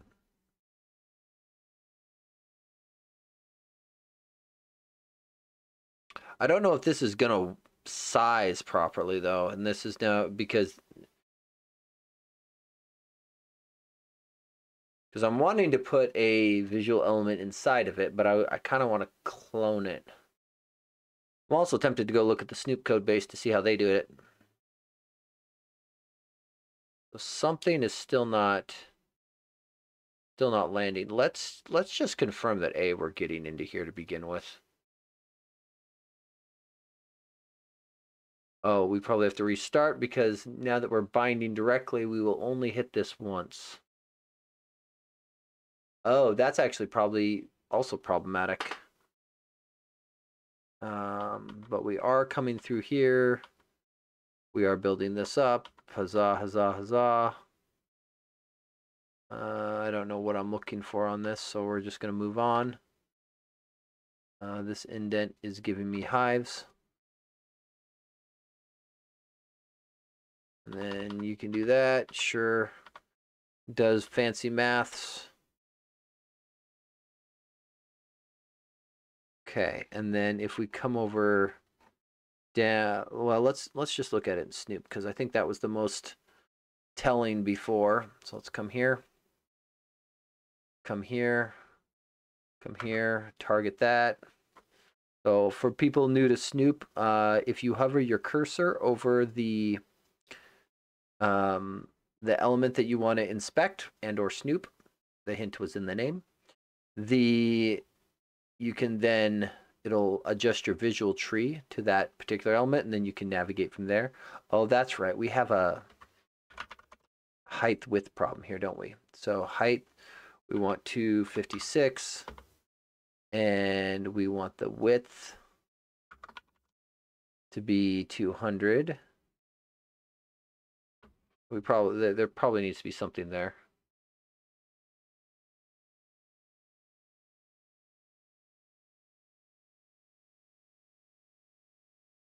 I like the timing of that. That looks better. Let's see here. Let's check out rotation. And let's check out... No, stop. I don't like whatever's making that thing jump down there. I would like to then do starting, ending. Okay, so both of those are set and have the appropriate values. And we're appropriately animating. I mean, appropriately is probably a stretch. Okay, so what if we messed up that this was previously doing that we've killed? That we've killed off the children, which I believe is correct. Were we adding one of these in? So before, the layout invalidation cacher was picking up original child, and that was making it in. I don't think that's overly relevant, but I have been wrong in the past. It's calling invalidate measure, which was then going in here and previously was measuring based upon the child sizes. We may need to either handle this measurement in here based upon our starting and ending content, or alternatively, we could just bind it in our style and handle it there. Depending on how we want to do it. Like this plain 3D and the flipper class are going to be tightly coupled. That, like, you could almost embed one in the other. The arrange comes in here, and we do call the update 3D, I believe. I mean, maybe we should validate this gets pinged during the flip. Yes.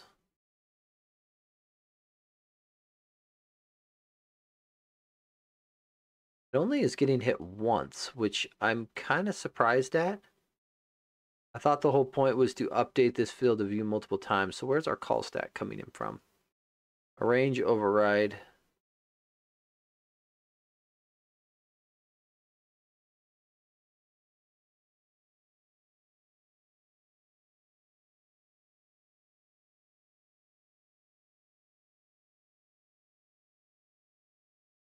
You know, maybe it's worth looking at how often the other one gets hit, because I sort of thought that that thing was hit a bunch, but let's test that theory. So here's the original, and we've got it sitting right next door, so we can just click it. One hit came in from range override. Another hit, call stack, came in from range override. Yeah, so that thing got pinged a bunch. So that arrange override is problematic. Okay, so what is making us be invalidated, I guess, is the question. One of these guys here is invalidating and causing measure passes and arrange passes. So I guess maybe we should check on this to see what's triggering that.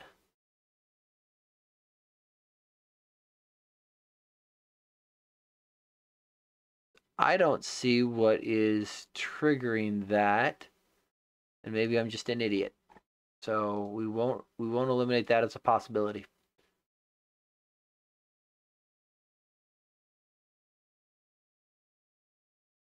Did I turn off the wrong breakpoint? I wanted that one off. Yeah, the other one's on there. If I click this,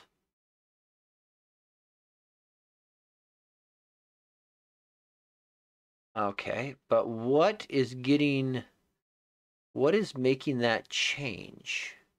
Maybe I'm just missing as to how this is working. because this has resulted size. How often do you get pinged? Can't imagine it's that much, right? 1, 2, 3, 4. You're getting pinged a lot. What is triggering this pass? Because this is the hard part, is it's coming through the layout pass, but what is making this thing want to relay itself out?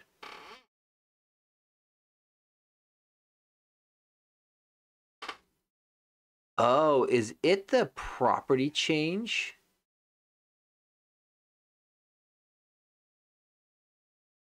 I wonder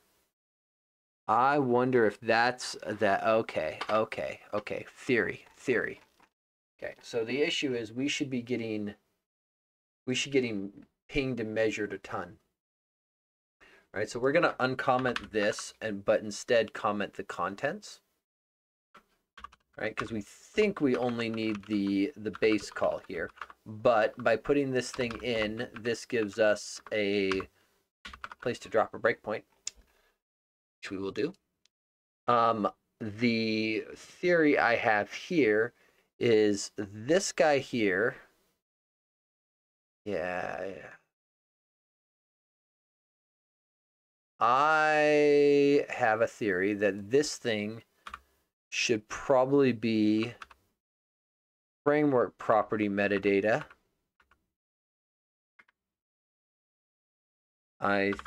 So theory here is this should be framework property metadata. And then this guy has a flags up here that we do where we can tell it that it affects arrange. This is the wrong one. I wanted to do Y. They probably all should be changed, but the one we're playing with right now in our storyboard is this one. So we're going to play with this. Framework property metadata. We're going to turn both on for the moment because we're going to go aggressive because it's not working and we want to get it to a working state. We're going to do that. We're going to do this first and see if this makes a difference, because I have a feeling then as the storyboard is updating our rotation Y property, that should trigger an arrange and a measure, or at least invalidate us for the arrange measure. Okay, so this is the old one. Don't care. And then we're going to click here. Measure. Update 3D. Only triggered once. But this guy, I think, triggers a ton. How? Why? Why? Why do you get to trigger a bunch and I don't?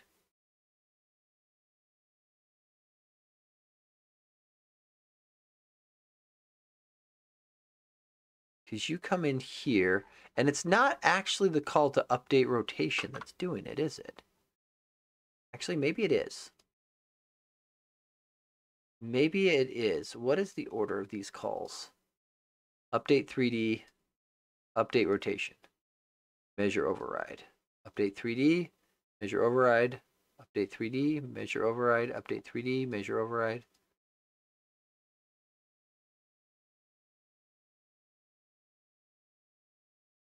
So update rotation. Okay. Update rotation twice. Measure override. Update 3D, measure override. Update 3D, measure override. And neither one of you have meaningful call stacks, do you? Let's see.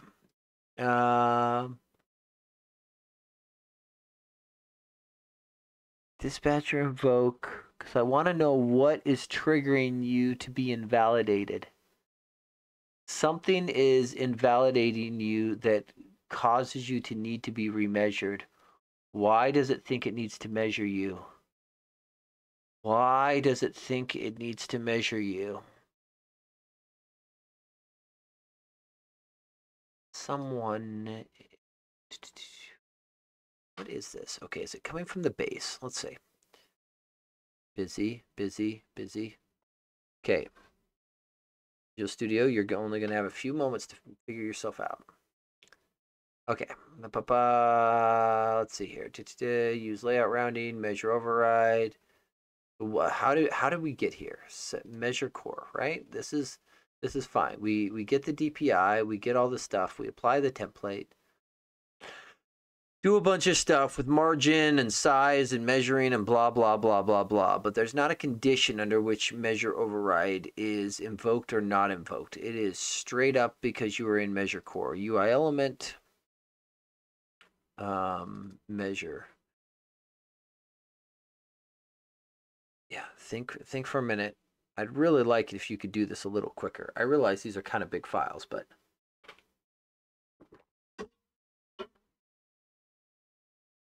Okay, so this is inside of a try, which is inside of an else. So not exactly a great check. Never measured. False. And dispatcher disabled processing. So this is coming in from the measure. Update layout. Fire on render callback.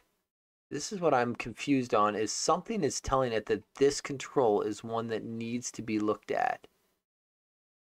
I don't understand why it's getting itself in there.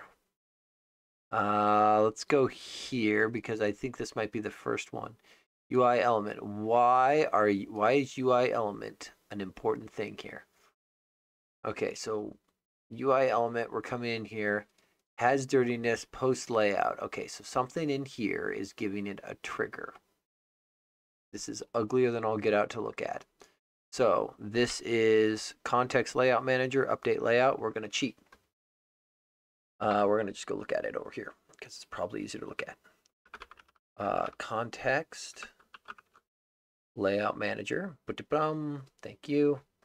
And then I would like to look at it here. No, it's here. Let's see. Update layout. Thank you. That's all I wanted. See? Much easier to look at. Still looks bloody ugly, but mildly better. So we have current element here, and at some point, current element gets down into a case where it is being measured. What was the bit that we saw? UI element.measure is invoked. That's a range. UI element.measure. So somewhere in here, this guy is looping. He is finding stuff. Get topmost. If no more measure candidates. So somewhere he gets assigned measure queue. So something put him into the measure queue that got him queued up for this. So something is telling it that it is needing to be remeasured. What makes it think it needs to be remeasured?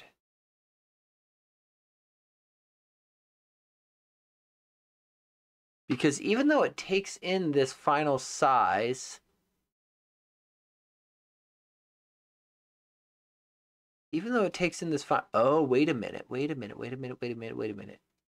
This creates a visual child and adds it as a nested child. This element that it is building up, this viewport 3D, if it is a child element, if this is a child element of it, it is very likely that as he changes and is updated, he is what is causing the layout. Okay, so, next working theory. Previously, this visual child was being added inside And I think what we can do is we can do something similar. We just have to do it at a slightly different time. We're going to come in here and nope, we are going to go into our plain 3D new. And we are going to just do this. Viewport 3D. And up here, we are going to do remove visual child, viewport 3D, and something akin to that. And then I think what we want,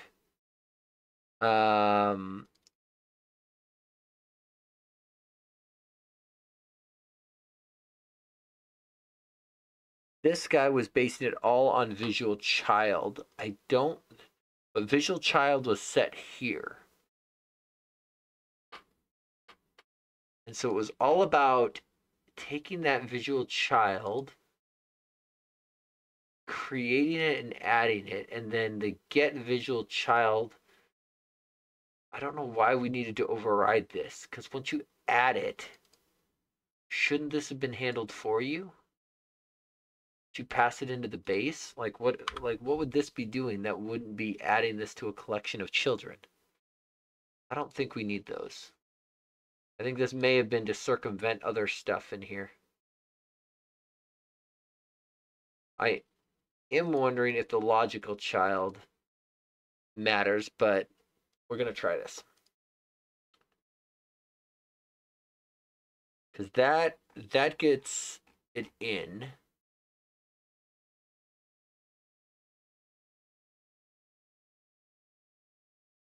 I do wonder if we're going to have to do like a measure on it or not, but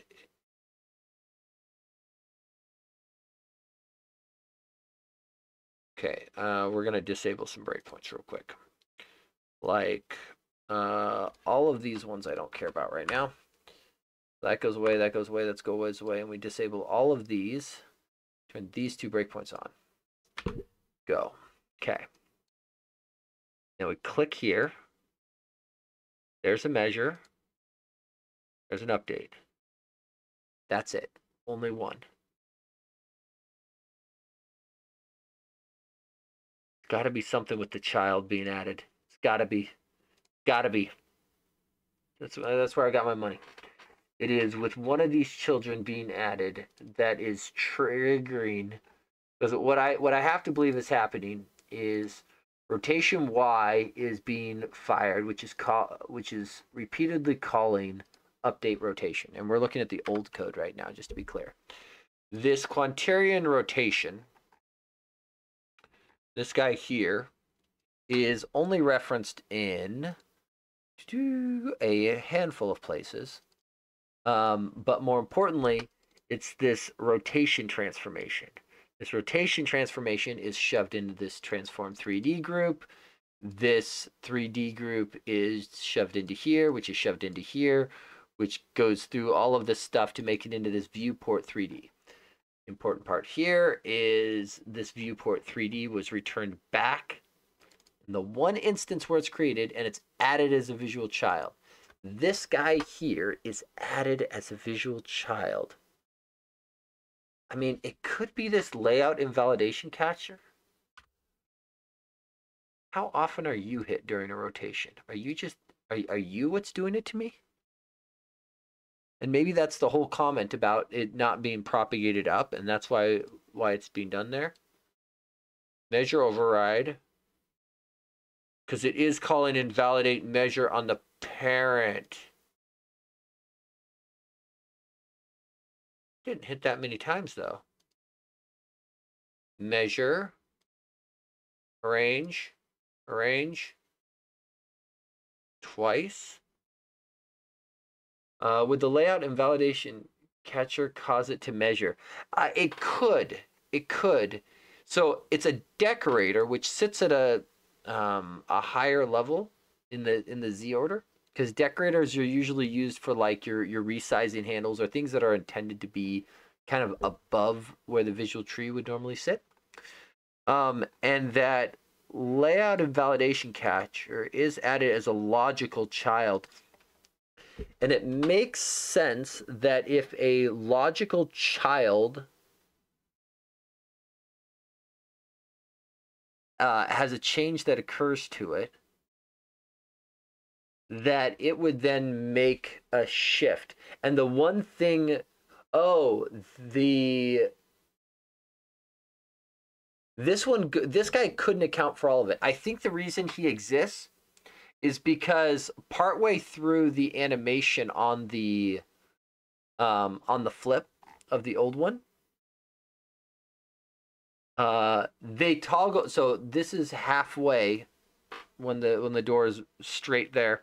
They toggle the visibility of the two presenters, which is where it gets the shift between front and back. So basically, at the point the thing is, you're looking down the paper's edge rather than either side of the paper, they resize the paper, which would change the size of this grid, because these two content presenters are in the same grid. And what this logical child contains is the original child, which would be the grid. And so he would be, his child that he's watching is the grid. And when that receives the measure override, because the child has changed size, so it now knows, hey, I need to, child has changed visibility, I need to remeasure and lay myself out. It then says, but I've also got a reference to my parent, so I'm going to call invalidate measure on the parent to tell it, you've got to go through and remeasure yourself, which would certainly trigger at least one of these measure overrides. Like at least one of these would be triggered by that size change occurring. But 1, 2, 3, 4.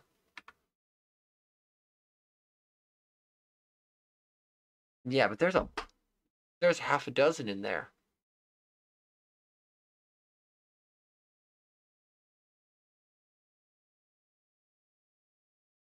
That's where I'm a little confused, because my hesitation of putting this in is I don't have a good way of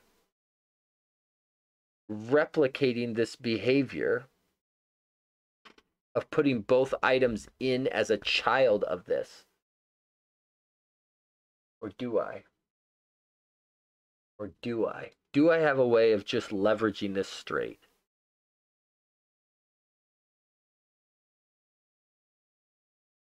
Because I could child is a content property. I could do something similar, I guess, where I pull them together. The problem is I can't put the content inside. That's what's really getting me, is I can't actually put them directly in there without problems, because I really, really, really, really don't want them inside of this, because the fact that they're removed, it's kind of what causes this whole rendering problem. But I don't understand what is triggering this to have the size changes over and over. There's a logical child there with a measure and a desired size. Based on the size of the logical substance, we want to align with it. Measure the size of the logical child. I mean, we can certainly do similar, I guess. Right? Like we can kind of start to mimic some of this. So I guess we've already got the code right here, but if, let's see, starting content is, what we can just do is not null. Right, pattern match, follow the good practice. Starting content, okay. So before it was logical child, but we can then do, the issue I have here is I'm now measuring something outside of myself, and I don't like that. I guess at the end of the day, really what they're going for is they want result to get set, right? So they want result here, and we could just do starting content desired size. Because it's supposed to be outside of me, I don't need to call measure. And then they were calling measure on the visual child. Well, that's interesting. They were calling measure on the visual child.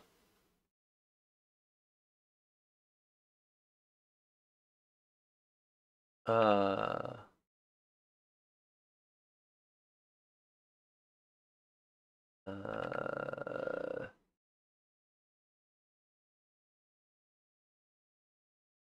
so we're gonna do this.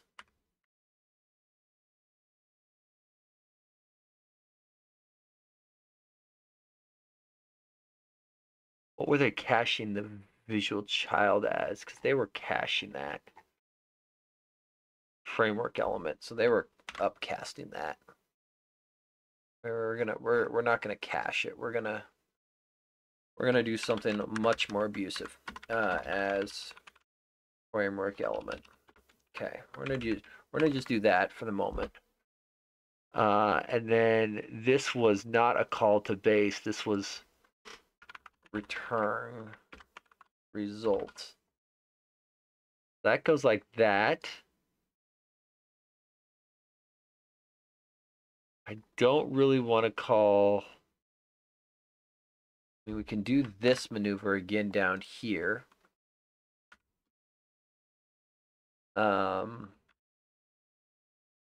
Arrange new final size. So we can do something akin to that and see if that makes any difference.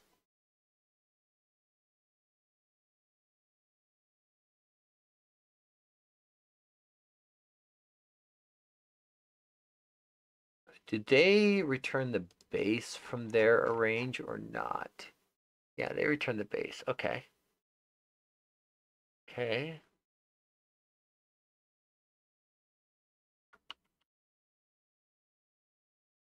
Oh, hold up. We got breakpoints still set in the other side. We're going to just turn them all off. Fire in the hole. Okay.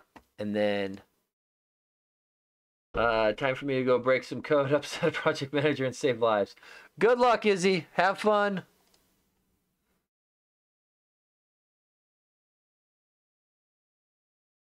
Okay. Click. Specified index or the child at index is null. Do not call this if visual children count returns 0, indicating the visual has no children. Okay, so if greater than 0, fine, I will not be quite as abusive. If yep, thank you, Copilot. I appreciate you.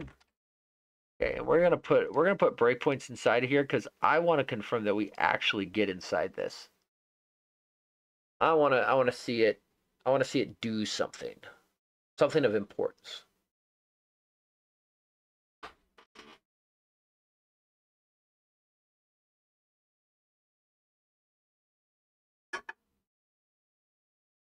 Okay, and flip.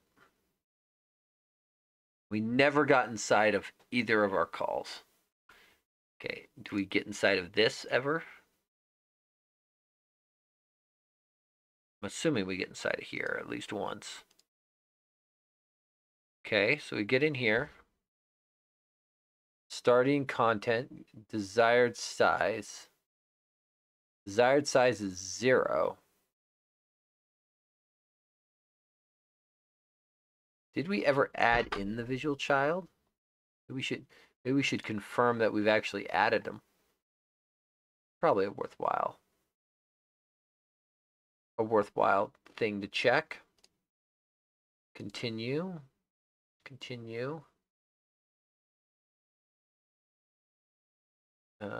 Don't need you. Okay, let's see. Did we ever set our visual child? Or do we just not have any visual children because viewport 3D?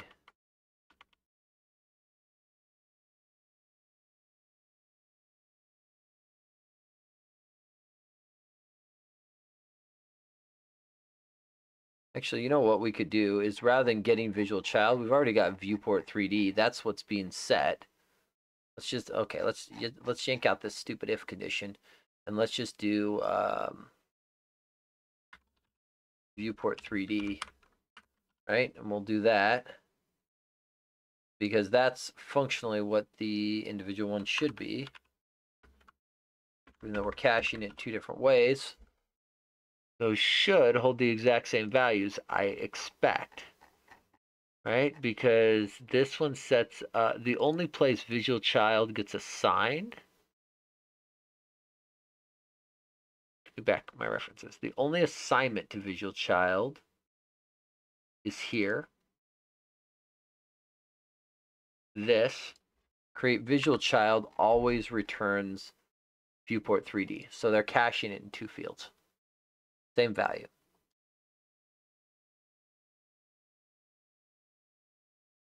Okay, if I click here, there was something that happened. It wasn't interesting, but it was a something.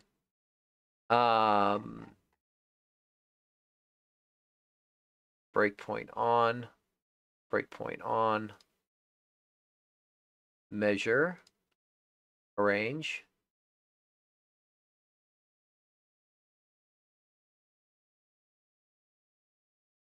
I'm wondering if we can get away here with invalidate measure.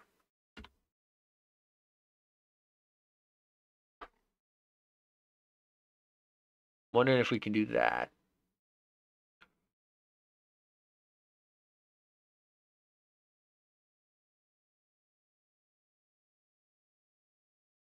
I wonder if that does. Because we know that's being invoked. So I wonder if we just invalidate ourselves repeatedly every time that is set.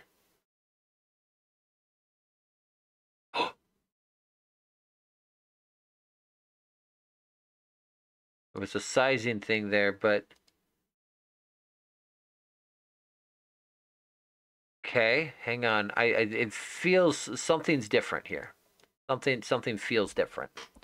Can't prove it. Can't prove it yet. Can't prove it yet. But hang on. Something feels different. If I do this,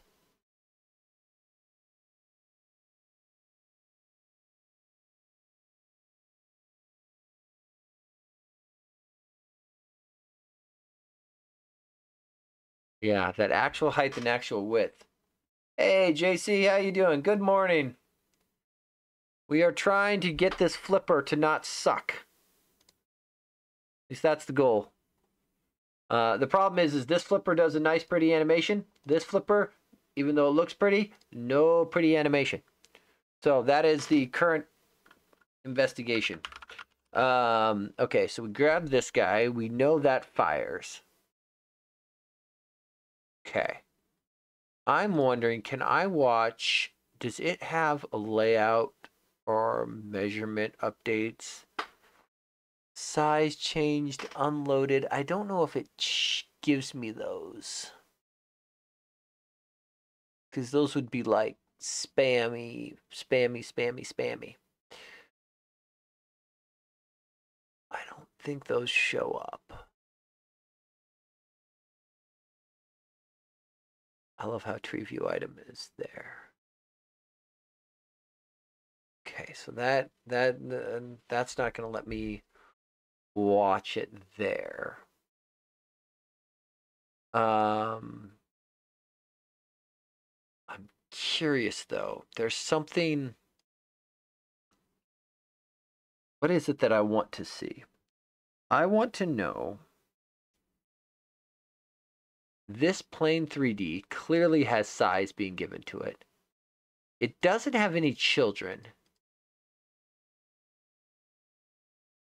And I'm wondering if it should. Oh, I wonder if we can just do this. Okay, let's try this. Let's try this. Rather than doing all this measuring garbage again, let's get rid of all this again. Get rid of this.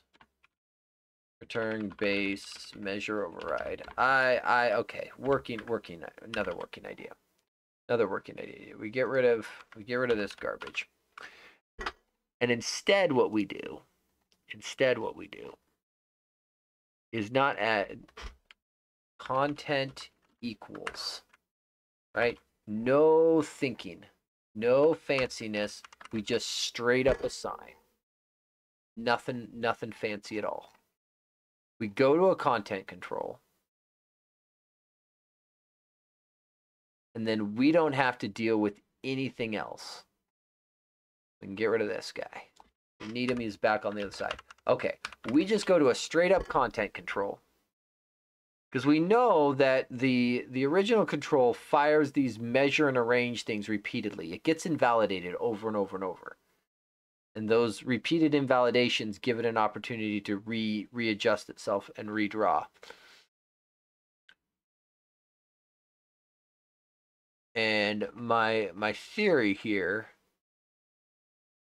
and we should probably validate that this gets beat on too.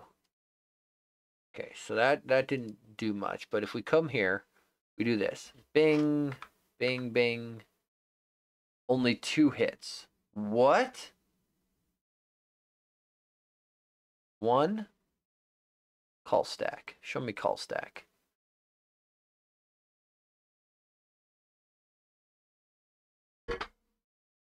Rotation Y. Yeah, I agree.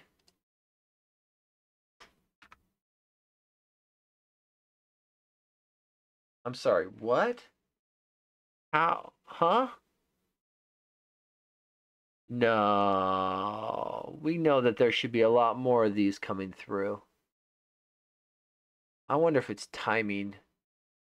Okay, so let's do an action here. Kevin. That'll work. I have this weird theory that because I'm breakpointing it, I'm not seeing all of them.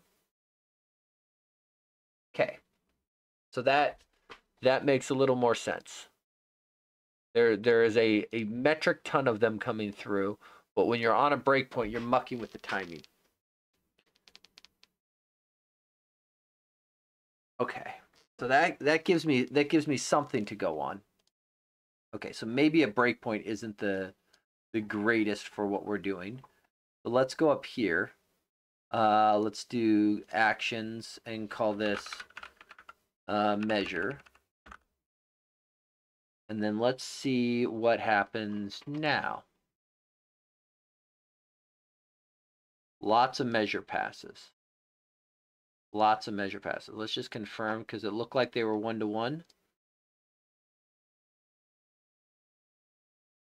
Yeah, pretty much 1-to-1. The measure occurs, then Kevin repeatedly. Which sort of makes sense. Because we told it that the framework properties for this affected measure and affected arrange. So we sort of expected that every assignment up above was going to then trigger a measure pass. And if we look at the thingy here,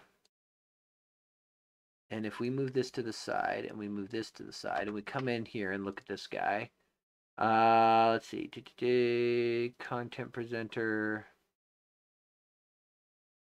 back content, plain 3D. So the nice part is this thing now actually shows content inside of him. So that's better.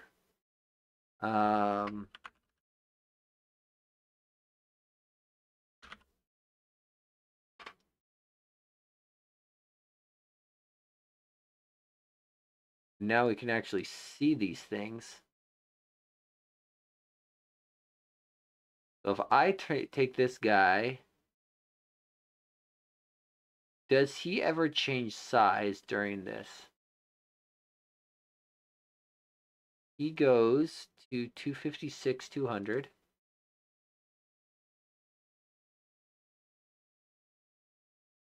So he is changing in size. Surprised Snoop initially reported him as 0, but he's got a height and a width, or measured height and a width. Can I look at desired size? Interesting, his desired size is 0.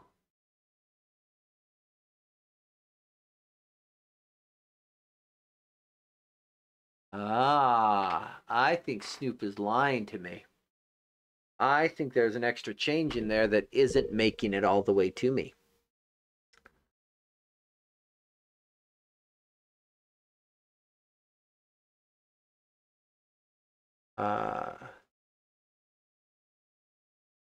I don't think it's seen all of the size changes in here. Now, I think that is an event I can grab. Get rid of all the mouse events. We don't care about those. Let's see. Text input, also don't care. There is a... Could have sworn I saw it earlier. Where is it? Size changed. Size changed. There we are. So I would like to clear this. Thank you. And I'm going to shrink you. And I'm going to move you over. And nope. Bad Visual Studio. Bad Visual Studio. I am going to collapse this window here. And that clearly triggered a lot of size changes because I just resized the window. That's fine. Here.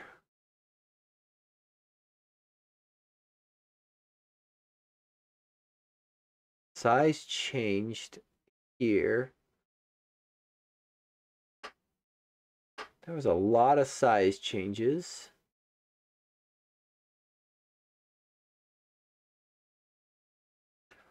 But only 2 on this guy. And I suspect it has to do with the storyboard we put together for him. The this guy. Oh, we got rid of all of his thingies, didn't we? Wait a minute. I'm looking at the wrong one. There we go. Okay, so we still have these guys in place to toggle him on and off. You know what? Let's just leave him on all the time. And if I need past him, I'll toggle him in Snoop. Because I kind of want to see him...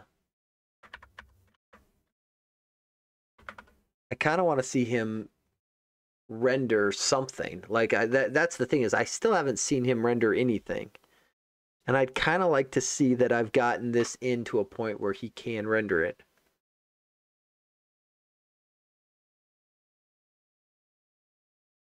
I'm trying to think of what I'm doing wrong here.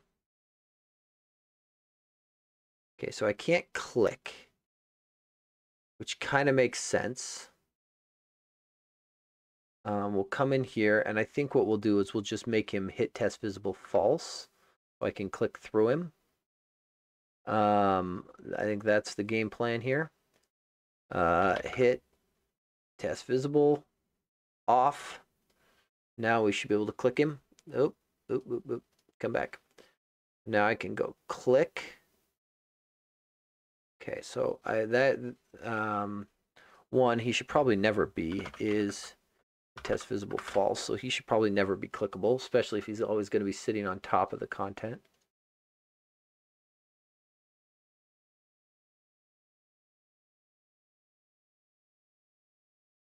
Okay, that doesn't get me anywhere.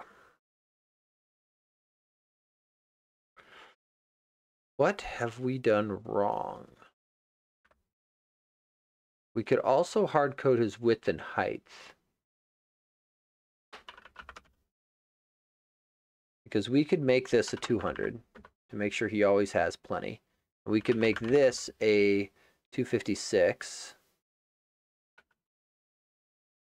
That way he doesn't resize.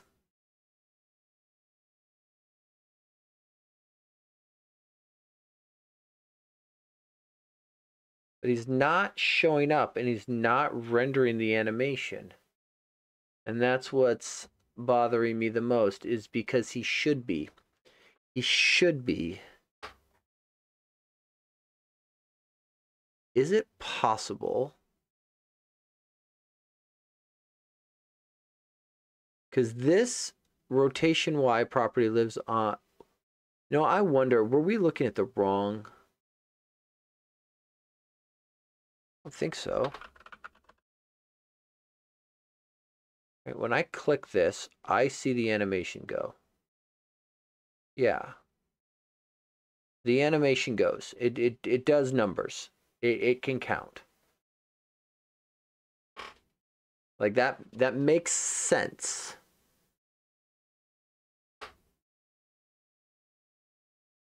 And we know that this guy here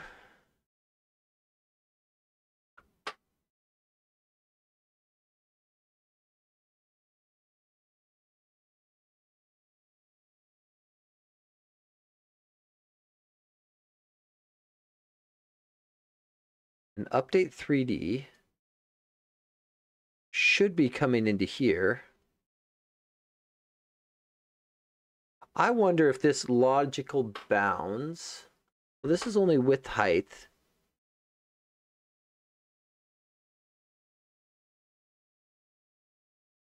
So the key thing, I guess the question then is, what changes over here in this update 3D? When we hit this, what is actually changing? Right, so we should hit this a bunch. Oh, fine. I'll relaunch. Because when we do this update 3D, field of view in radians, sure, fine.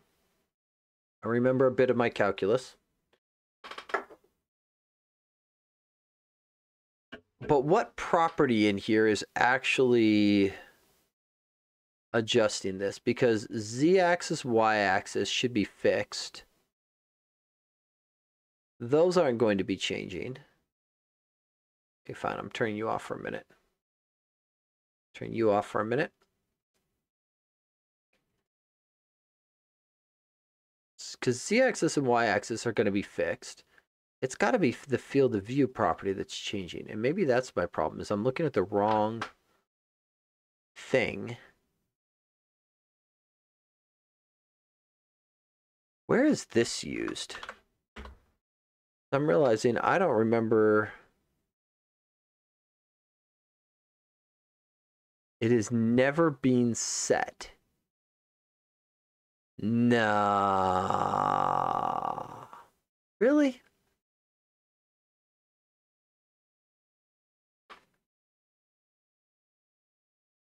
So is it literally this descendant bounds that's changing?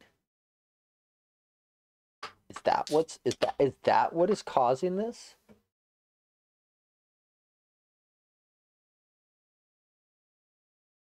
Is that what's making my life miserable? Let's see. Logical bounds. Okay. We're just going to catch it here, I guess. 200, 256, 200, 256, 200, 256. That wasn't it. Okay, Z factor is fixed, I believe. Z-axis is fixed. Y-axis is fixed. I think we can pretty much confirm that, right? Yeah. Field of view appears to be fixed as well. So this guy is firing a ton.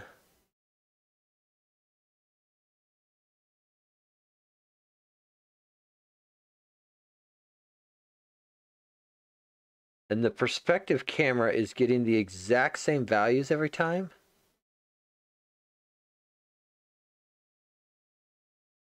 Maybe I should catch it here instead so I can see more values.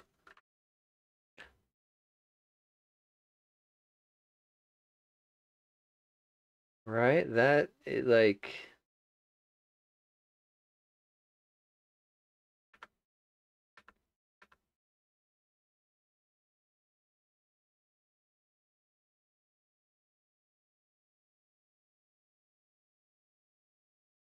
Okay, actions. Update. Logical bounds. Close. Come here. Open output. Pin. Clear. Click. So during that animation, there were, what is that? 8 calls with 2 different values. One, that's incredibly wasteful. Because height, width are going to be fixed. Then, okay, so this might be a red herring to chase because this doesn't like do anything. Like, it seems like the perspective camera is changing, but it also seems like because there's only 2 values here, that this is all around that halfway point where the content changes and the visibility swaps, and then it relays this out. So it's hitting this way more than it needs to, but it's not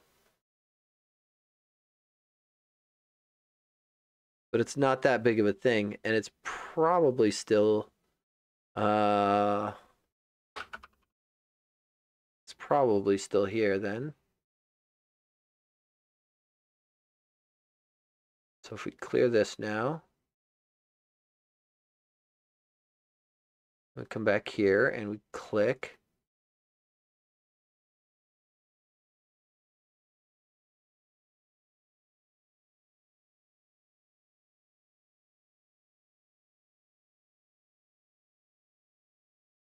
Don't see it. I am missing something. I can't imagine it's this. I mean, we can put this in, but I can't. No, that can't be it. Can it?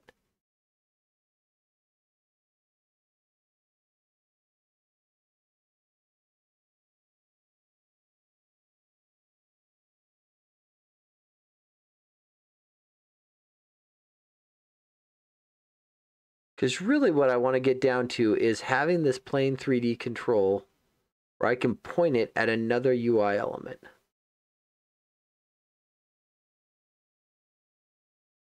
That's what I want.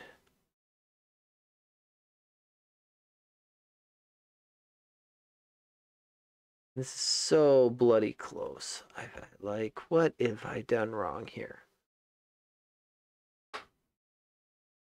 Because this starting and ending content, is it an issue of the content being visible versus collapsed? Is that, like, am I running into timing problems of the point at which I'm taking the snapshots?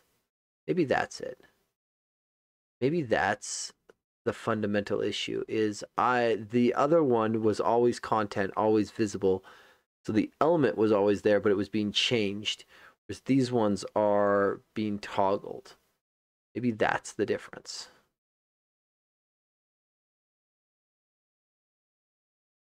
If that's the case, what we could do is we could get rid of the show hide bits of these, which is like the entire storyboard.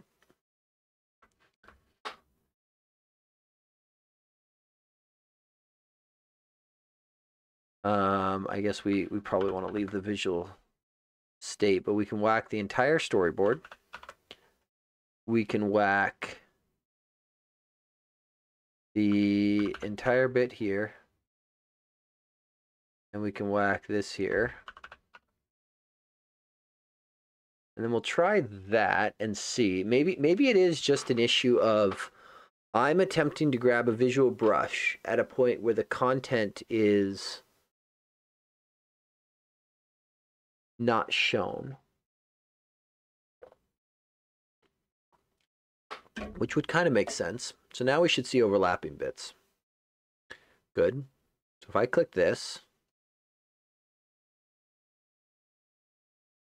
and I don't see anything, and I obviously don't expect to see a visual change because it's not, there's nothing there. Like the controls now are just sitting on top of each other. It's fine. That's what we told it to do. So this guy here has a size. And then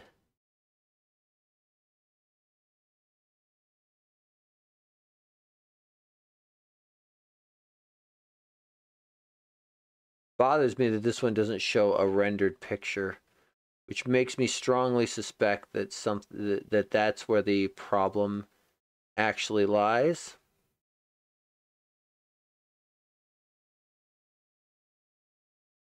Let's see. What happens if we just need to size this guy? Width is 200 and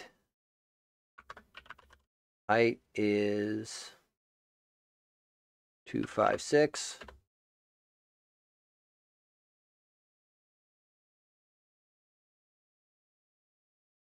Oh,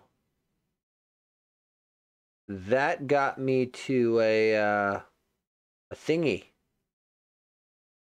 It now visible.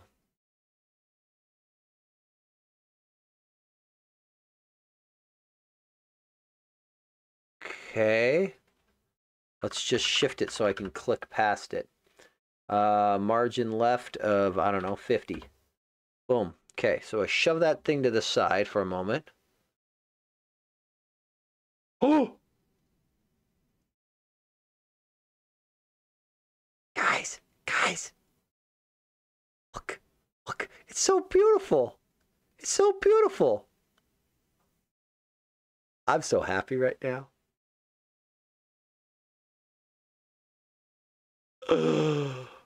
It's the wrong content. But who cares?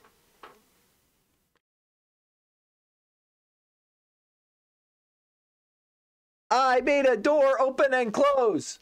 And the door is always in the same state, which is very interesting. It's like you've painted the door the same color. Okay, so in order to get this to render like this, what we ended up doing was sizing the rectangle appropriately inside of the viewport 2D, 3D. That sort of makes sense because the rectangle itself would have no concept of how big it's supposed to be. Because all we did was set its background brush. As we set, where's that rectangle? Where is it? Yeah, we set the fill brush, and setting a fill brush doesn't give it any inherent knowledge of size. So in an ideal situation, we would want its size to be coupled to its parent. I wonder if we can get it to size properly if we... let's see. Horizontal. So if we do...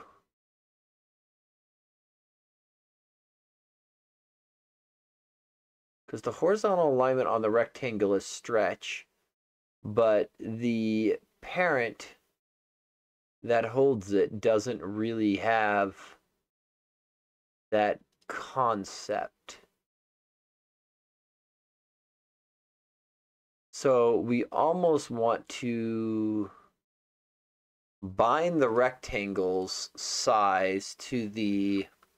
Okay, two can play at this game. Now we're cooking with fire. Okay. Rectangle. Rectangle. That sounds great. We'll set its fill. No, quit trying to do a solid color brush. Pay attention, Copilot. Pretend to be a real developer. Okay. No, we are not trying to cache it right now. We don't care about performance. Make it work, make it right, make it fast. Okay, set binding, and we want to tie its width property to the we'll do a new binding.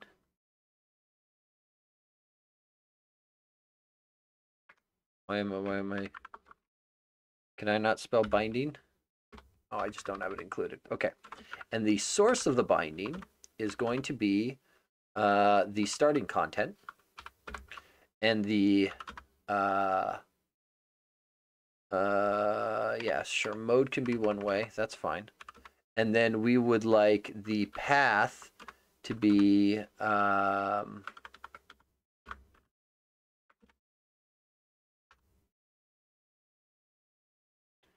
let's see here. I think we can just do strings, right? Do you have an implicit conversion, or do I have to get fancy?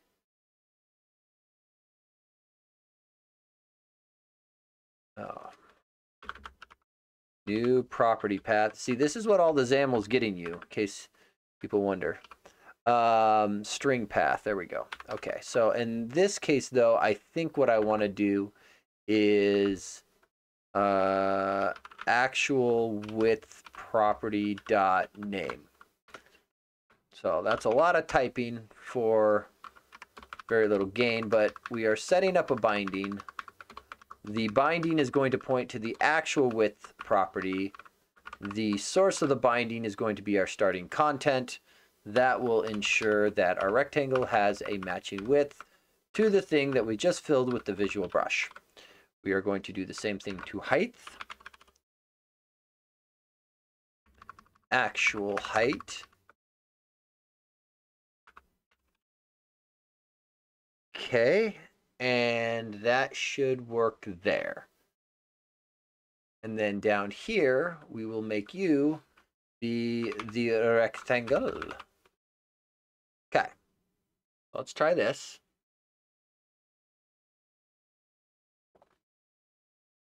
Oh, I just realized we're probably going to have to snoop in and set a margin so that we can click past it. But I want to see it work without me having to hard code the site. Like, okay, so, well, it at least rendered something, so that's a step in the right direction. You have rendered something. You are not completely a worthless piece of garbage.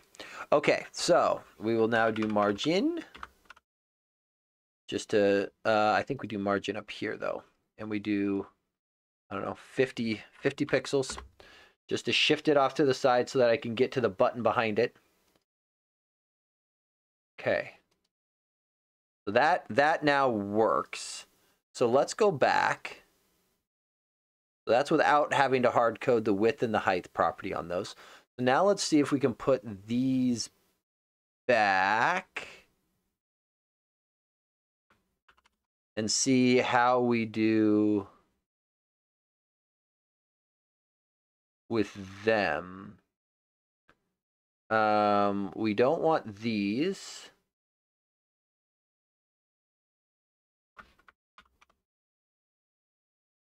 We do want this. We do want this. We do want this. We do want this. We're going to leave off the direct states for the moment.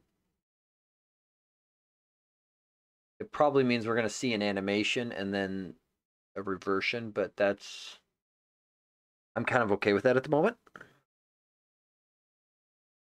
Oh, but the reversion means I'm not going to be able to see my stuff if I don't do them. So we're going to put them on. Okay. We will turn them on. And then this will make me very happy if we can get this flipper working, because this will solve a lot of bugs.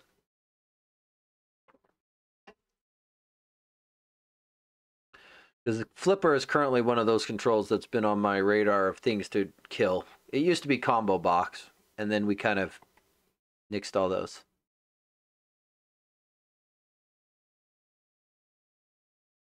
Okay, so something is not right in Whoville. Okay, so what is not right in Whoville?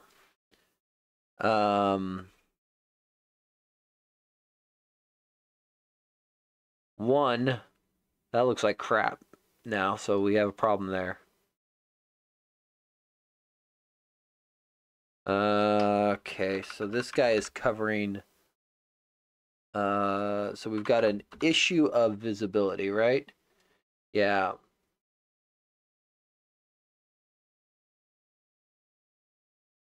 So we've got an issue of visibility because this guy is showing up when he should have been marked as hidden.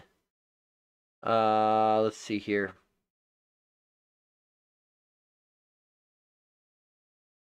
Oh, because we turned it. We okay. Right. We had initially done collapsed on him, and I forgot to revert that. Okay, so that was that problem.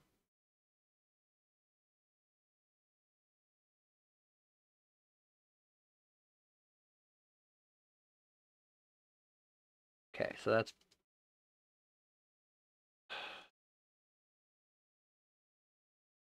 so part of the issue is I am not updating this properly when the content changes. Because we are always bound, we don't change our because I think the issue here is right now when we're capturing this is the content inside that we are capturing is not accurate. And we don't update. And I suspect that is the problem. Let's see here. If we look at this guy, he has a size.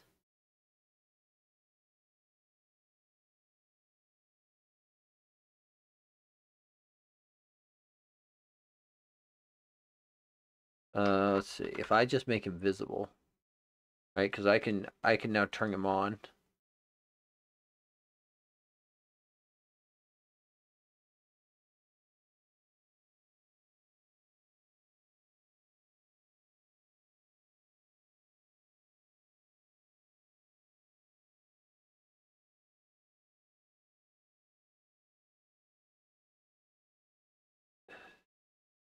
So that's what he looks like, but the other content, because it's hidden, when it's grabbing the visual brush for it, it doesn't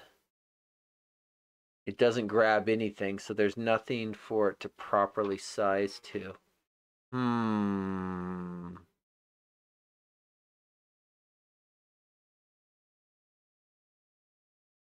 That is an interesting problem because how do you show...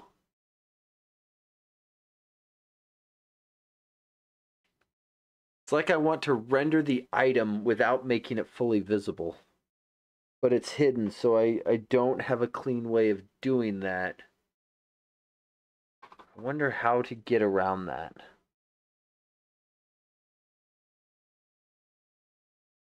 I wonder how to get around that.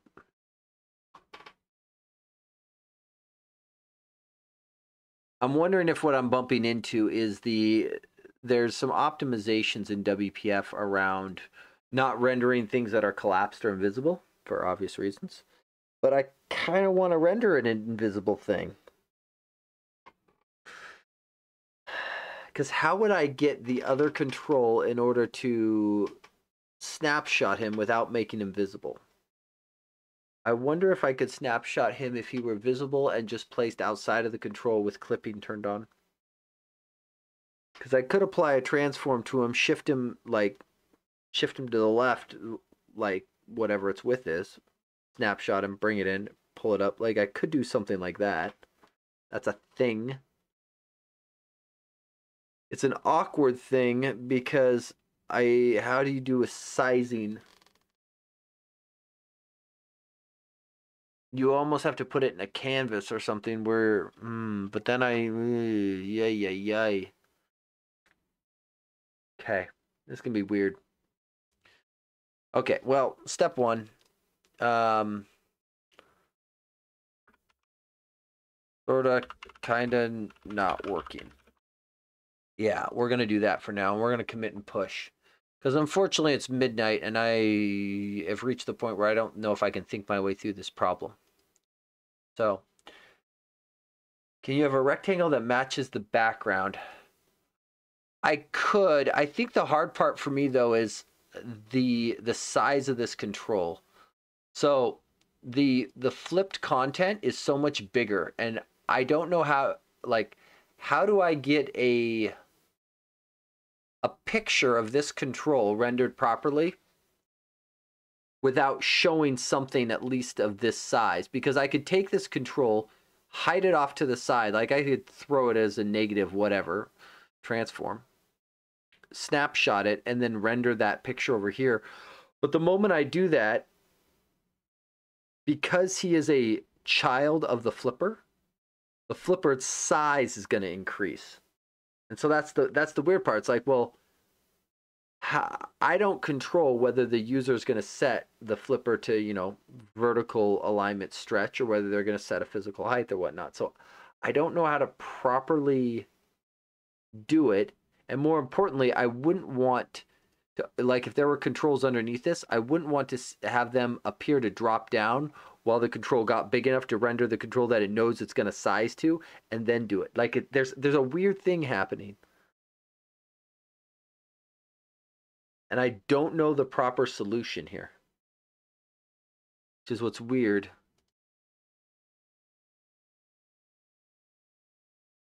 Yeah, so there's something,